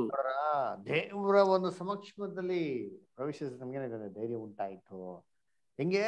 ಆತರ ಒಂದು ಶರೀರ ದೇಹ ಮುಖಾಂತರ. ಅಂದ್ರೆ ಈ ತೆರೆನೇ ಓಪನ್ ಆಗಿಲ್ಲ ಅಂದ್ರೆ, ಡೋರೇ ಓಪನ್ ಆಗಿಲ್ಲ ಅಂದ್ರೆ ಹೆಂಗೆ ಪರಲೋಕ ಹೋಗಕ್ ಸಾಧ್ಯ? ಅದಕ್ಕೆ ಯೇಸು ಕ್ರಿಸ್ತ ಹೇಳೋದು, ನಾನೇ ಮಾರ್ಗವು ನಾನೇ ಮಾರ್ಗವು ಸತ್ಯವೂ ಜೀವವೂ ಆಗಿದ್ದೇನೆ. ಯೇಸು ಕ್ರಿಸ್ತು ಮಾರ್ಗನೇ ಬಂದಿಲ್ಲ ಅಂತಂದ್ರೆ ಏನ್ರಿ ಆಮೇಲೆ ಜೀವವು ಸತ್ಯವೂ ಇವೆಲ್ಲ ಸತ್ಯಾಂಶಗಳು ಹೊರಗಡೆ ಬರಲಿಲ್ಲ ಅಂತಂದ್ರೆ ಜೀವಕ್ಕೆ ಹೋಗೋದಿಕ್ಕೆ ಹೆಂಗ್ ಸಾಧ್ಯ, ಮಾರ್ಗ ಆಗೋದಿಕ್ಕೆ ಹೆಂಗ್ ಸಾಧ್ಯ ಅಲ್ವರ? ಅದಕ್ಕೆ ಕರ್ತನಲ್ಲಿ ಪ್ರೀತಿ ಅನ್ಸೋಳೆ ಇದು ಫಸ್ಟ್ ಸಾರಲ್ಪಟ್ಟಿದೆ ನಮ್ಮ ಕರ್ತನಿಂದ. ಅದಕ್ಕೆ ಯೇಸು ಕ್ರಿಸ್ತು ಬಂದಿದ್ದ ನಂತರ ಅಲ್ಲಿ ವಿಶ್ವಾಸ ಪಡೋರು ಮಾತ್ರ ಏನ್ರಿ ಪರಲೋಕದ ರಕ್ಷಣೆ. ಅದಕ್ಕೆ 2 ರಕ್ಷಣೆಗಳಿದೆ. ಇದನ್ನ ನಾವು ಬರುವಂತ ದಿನದಲ್ಲಿ ಇನ್ನ ಡೀಟೇಲ್ ಆಗಿ ನೋಡೋಣ. ಅದನ್ನ ಕರ್ತನಲ್ಲಿ ಪ್ರೀತಿ ಅಂತ ಸೋದರಗಳೇ, ಯೇಸು ಕ್ರಿಸ್ತು 2ನೇ ಬರುವಿಕೆಯಲ್ಲಿ ಬರ್ಬೇಕಾದ್ರೆ ಭೂಲೋಕದಲ್ಲಿ 1000 ವರ್ಷ ಏನ್ ಮಾಡ್ತಾರೆ, ಆಳ್ವಿಕೆ ಮಾಡ್ತಾರೆ. ಹಾಗಿರ್ಬೇಕಾದ್ರೆ ಈ 1000 ವರ್ಷ ಆಳ್ವಿಕೆ ಮಾಡ್ತಾರೆ ಅಂತ ಹೇಳ್ಬೇಕಾದ್ರೆ ಈ 2 ಗುಂಪಿನ ಜನಾಂಗದವ್ರನ್ನ ಅವ್ರ ಆಯ್ಕೆ ಮಾಡಂತ ಉದ್ದೇಶ ಏನು ಅಂತಂದ್ರೆ, ಅವರು 2ನೇ ಬರುವಿಕೆಯಲ್ಲಿ ಬಂದು ಭೂಲೋಕದಲ್ಲಿ 1000 ವರ್ಷ ಏನ್ ಮಾಡ್ತಾರೆ, ಆಳ್ವಿಕೆ ಮಾಡ್ತಾರೆ. ಆ 1000 ವರ್ಷ ಆಳ್ವಿಕೆ ಮಾಡ್ಬೇಕಾದ್ರೆ ಅವ್ರ ಜೊತೆಗೆ ಆಡಳಿತ ಮಾಡೋದಿಕ್ಕೆ ಒಂದು ಕೂಟನ ಏನ್ ಮಾಡ್ತಾ ಇದಾರೆ ಇವತ್ತು ಅವ್ರು ಆಯ್ಕೆ ಮಾಡ್ತಾ ಇದಾರೆ. ಓದ ನೋಡಿರ್ತೀನಿ ಪ್ರಕಟಣೆ 20ನೇ ಅಧ್ಯಾಯದಲ್ಲಿ ವಾಕ್ಯ 6. ಪ್ರಕಟಣೆ 20ರಲ್ಲಿ ವಾಕ್ಯ 6 ಓದ್ತೀರಾ? ಪ್ರಥಮ ಪುನರುತ್ಥಾನದಲ್ಲಿ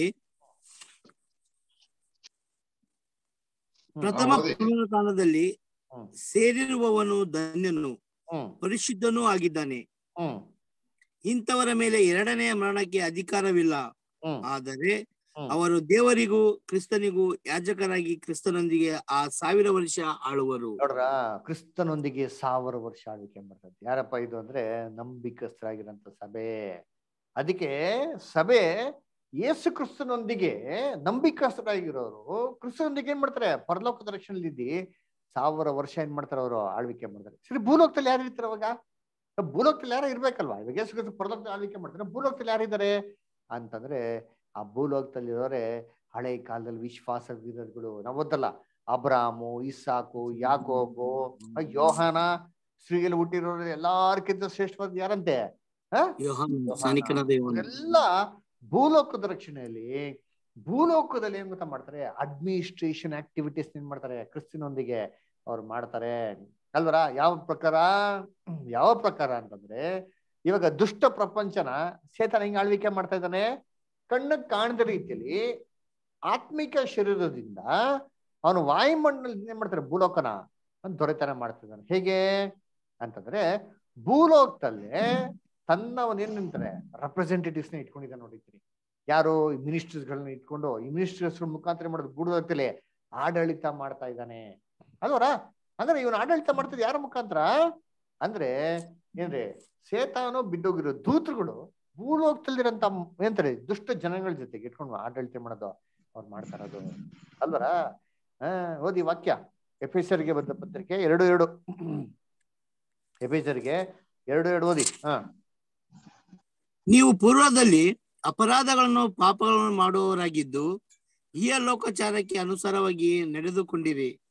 ವಾಯುಮಂಡಲದಲ್ಲಿ ಅಧಿಕಾರ ನಡೆಸುವ ಅಧಿಪತಿಗೆ, ಅಂದರೆ ನಂಬಲಲ್ಲದವರನ್ನು ಅವಿಧೇಯತೆಗೆ ಈಗ ಪ್ರೇರೇಪಿಸುವ ಆತ್ಮನಿಗೆ ಅನುಸಾರವಾಗಿ ನಡೆದುಕೊಂಡಿರಿ. ನೋಡ್ರ, ವಾಯುಮಂಡಲ ಅಧಿಕಾರ ಅಧಿಪತಿಗೆ ಅಂತ ನೋಡ್ರ.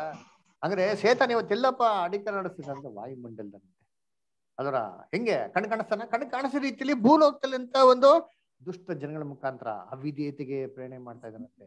ಇದೇ ಪ್ರಕಾರ ಯೇಸು ಕ್ರಿಸ್ತ 2ನೇ ಬರುವಿಕೆಯಲ್ಲಿ ಬರ್ಬೇಕಾರೆ ಇವನ್ನೆಲ್ಲ ಒಂದು ಈಗಿರಂತ ದುಷ್ಟ ಪ್ರಪಂಚ ನಾಶ ಮಾಡಿ ತನ್ನ ರಾಜ್ಯವನ್ನು ಭೂಲೋಕದಲ್ಲಿ ಸ್ಥಾಪನೆ ಮಾಡ್ಬೇಕಾರೆ ಅವ್ರ ಜೊತೆಗೆ ಏನ್ ಬೇಕು?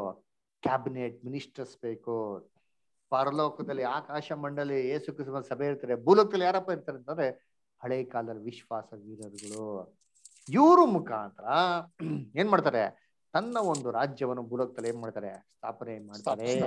ಅದರ ಇದು ಏನ್ರಿ 2ನೇ ಲೋಕ ಮತ್ತೆ 2ನೇ ಒಂದು ಏನ್ರಿ ಭೂಮಿ, 2ನೇ ಒಂದು ಆಕಾಶ ನಾಶ ಮಾಡಿದ ಮೇಲೆ ಯೇಸು ಕ್ರಿಸ್ತ ಏನ್ ಮಾಡ್ತಾರೆ, 3ನೇ ಒಂದು ಆಕಾಶ ಮತ್ತೆ 3ನೇ ಒಂದು ಭೂಮಿ ಏನ್ ಮಾಡ್ತಾರೆ, ಸ್ಥಾಪನೆ ಮಾಡ್ತಾರೆ. ನೀತಿವಾಸವಾಗಿರ್ತದೆ. ಸೊ ಅದರಿಂದ ಈ ಒಂದು 2ನೇ ಲೋಕ ಅಂತ ಹೇಳ್ಬೇಕ್ರೆ, ಆ 2ನೇ ಲೋಕದಲ್ಲಿ ಒಂದು ಭೂಮಿ ಅಂತ ಹೇಳ್ಬೇಕ್ರೆ, ಭೂಮಿಯಲ್ಲಿ ಇವತ್ತು ಯಾರಪ್ಪ ಇದ್ದಾರೆ ಅಂತ ನೋಡ್ತೀರಿ ಅಂದ್ರೆ ಕರ್ತನಲ್ಲಿ ಪ್ರೀತಿ ಅಂತ ಸೋದರಗಳೇ, ಎಲ್ಲ ದುಷ್ಟ ಒಂದು ಮನುಷ್ಯರು, ಕರಪ್ಟ್ ಮಿನಿಸ್ಟರ್ಸ್ ಇದೆ. ಇವರಿಂದನೇ ಭೂಮಿ ಏನಾಗಿದೆ ಇವತ್ತು ಕಂಪ್ಲೀಟ್ ಆಗಿ ಕೆಟ್ಟತನದಿಂದ ತುಂಬೋಗಿದೆ.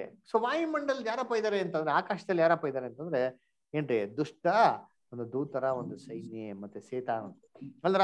ಈ ಒಂದು 2 ವ್ಯವಸ್ಥೆನೆ ಏನ್ ಮಾಡೋದು ಯೇಸು ಕ್ರಿಸ್ತ ಎರಡನೇ ಬರಿಕೆಯಲ್ಲಿ ಬಂದಿದ್ಮೇಲೆ ನಾಶ ಮಾಡೋದು ಅಲ್ಲರ ಈಗಿರುವಂತ ದುಷ್ಟ ಪ್ರಪಂಚ ಹಾಗೆ ಈಗಿರುವಂತ ಭೂಮಿ ಆಕಾಶ ಏನ್ ಮಾಡ್ತಾರೆ ದೇವ್ರು ನಾಶ ಮಾಡ್ತಾರಂತೆ ಯಾವ್ದ್ರ ಮುಖಾಂತರ ಬೆಂಕಿಯಿಂದ ಅಂತ ನೋಡ್ತೀವಿ ಅದರ ಇದಾಗಿದ ನಂತರನೇ ಮೂರನೇ ಒಂದು ಏನ್ರಿ ಲೋಕವನ್ನು ಸ್ಥಾಪನೆ ಮಾಡೋದು ಸೊ ಇದು ಬೆಂಕಿಯಿಂದ ನಾಶ ಮಾಡ್ತಾರೆ ಅಂದ್ರೆ ಅರ್ಥ ಏನು ಅಲ್ಲರ ಆಮೇಲೆ ಇದಾಗಿದ ನಂತರ ಮೂರನೇ ಒಂದು ಭೂಮಿ ಆಕಾಶ ಹೇಗಿರ್ತಾರೆ ಅದಾಗಿದ್ಮೇಲೆ ಈ ಒಂದು ಏನ್ರಿ ಎರಡನೇ ಒಂದು ಲೋಕ ಇದರಲ್ಲಿ ಈ ವ್ಯವಸ್ಥೆನ ಯಾವ ತರ ಅವರು ಸಂಪೂರ್ಣವಾಗಿ ನಾಶ ಮಾಡ್ತಾರೆ ಆಮೇಲೆ ಯೇಸು ಕ್ರಿಸ್ತನ ಒಂದು ರಾಜ್ಯದಲ್ಲಿ ಭೂಲೋಕದಲ್ಲಿ ಈ ಒಂದು ಪಿತೃಗಳು ಆಳ್ವಿಕೆ ಮಾಡ್ತಾರಲ್ಲ ಅವರು ಮಂತ್ರಿಗಳಾಗಿದ್ದಿ ಏನ್ ಕೆಲಸ ಮಾಡ್ತಾರೆ ಇದೆಲ್ಲ ಏನ್ ಮಾಡೋಣ ಮುಂದೆ ಬರೋಂಥ ವಾರಗಳಲ್ಲಿ ನಾವು ಏನ್ ಮಾಡೋಣ ಕಂಪ್ಲೀಟ್ ಆಗಿ ಡೀಟೇಲ್ ಆಗಿ ನೋಡೋಣ ಅನ್ನ ಕರ್ತನ ಪ್ರೀತಿ ಅಂತ ಸ್ವರಗಳೇ ದೇವರ ವಾಕ್ಯಗಳನ್ನ ಆಶೀರ್ವದಿಸ್ಲಿ ಆಮೇಲೆ ಮುಖ್ಯವಾಗಿರೋಂಥ ಅನೌನ್ಸ್ಮೆಂಟ್ ನಿಮ್ಗೆ ಏನಪ್ಪಾ ಅಂದ್ರೆ ದಯವಿಟ್ಟು ಎಲ್ಲರೂ ಕರೆಕ್ಟಾಗಿ 8 ಗಂಟೆಗೆ ಬರೋಕ್ಕೆ ದಯವಿಟ್ಟು ಮಾಡಿ ನೀವು ಪ್ರಯತ್ನ ಮಾಡಿ ಅವಾಗ ನಾವು ಅನೇಕ ಒಂದು ಪಾಯಿಂಟ್ಸ್ಗಳನ್ನ ಕವರ್ ಮಾಡ್ಬೋದು ತುಂಬಾ ಒಂದು ಏನ್ ಮಾಡೋದು ಮಾತುಗಳನ್ನ ಕವರ್ ಮಾಡ್ಬೋದು ದೇವ್ರ ವಾಕ್ಯಗಳನ್ನ ಆಶೀರ್ವದಿಸ್ಲಿ ಓವರ್ ಟು ಬ್ರದರ್ ಸ್ಯಾಮ್ಯುಲ್ ಅಥವಾ brother Mohan Raj thank you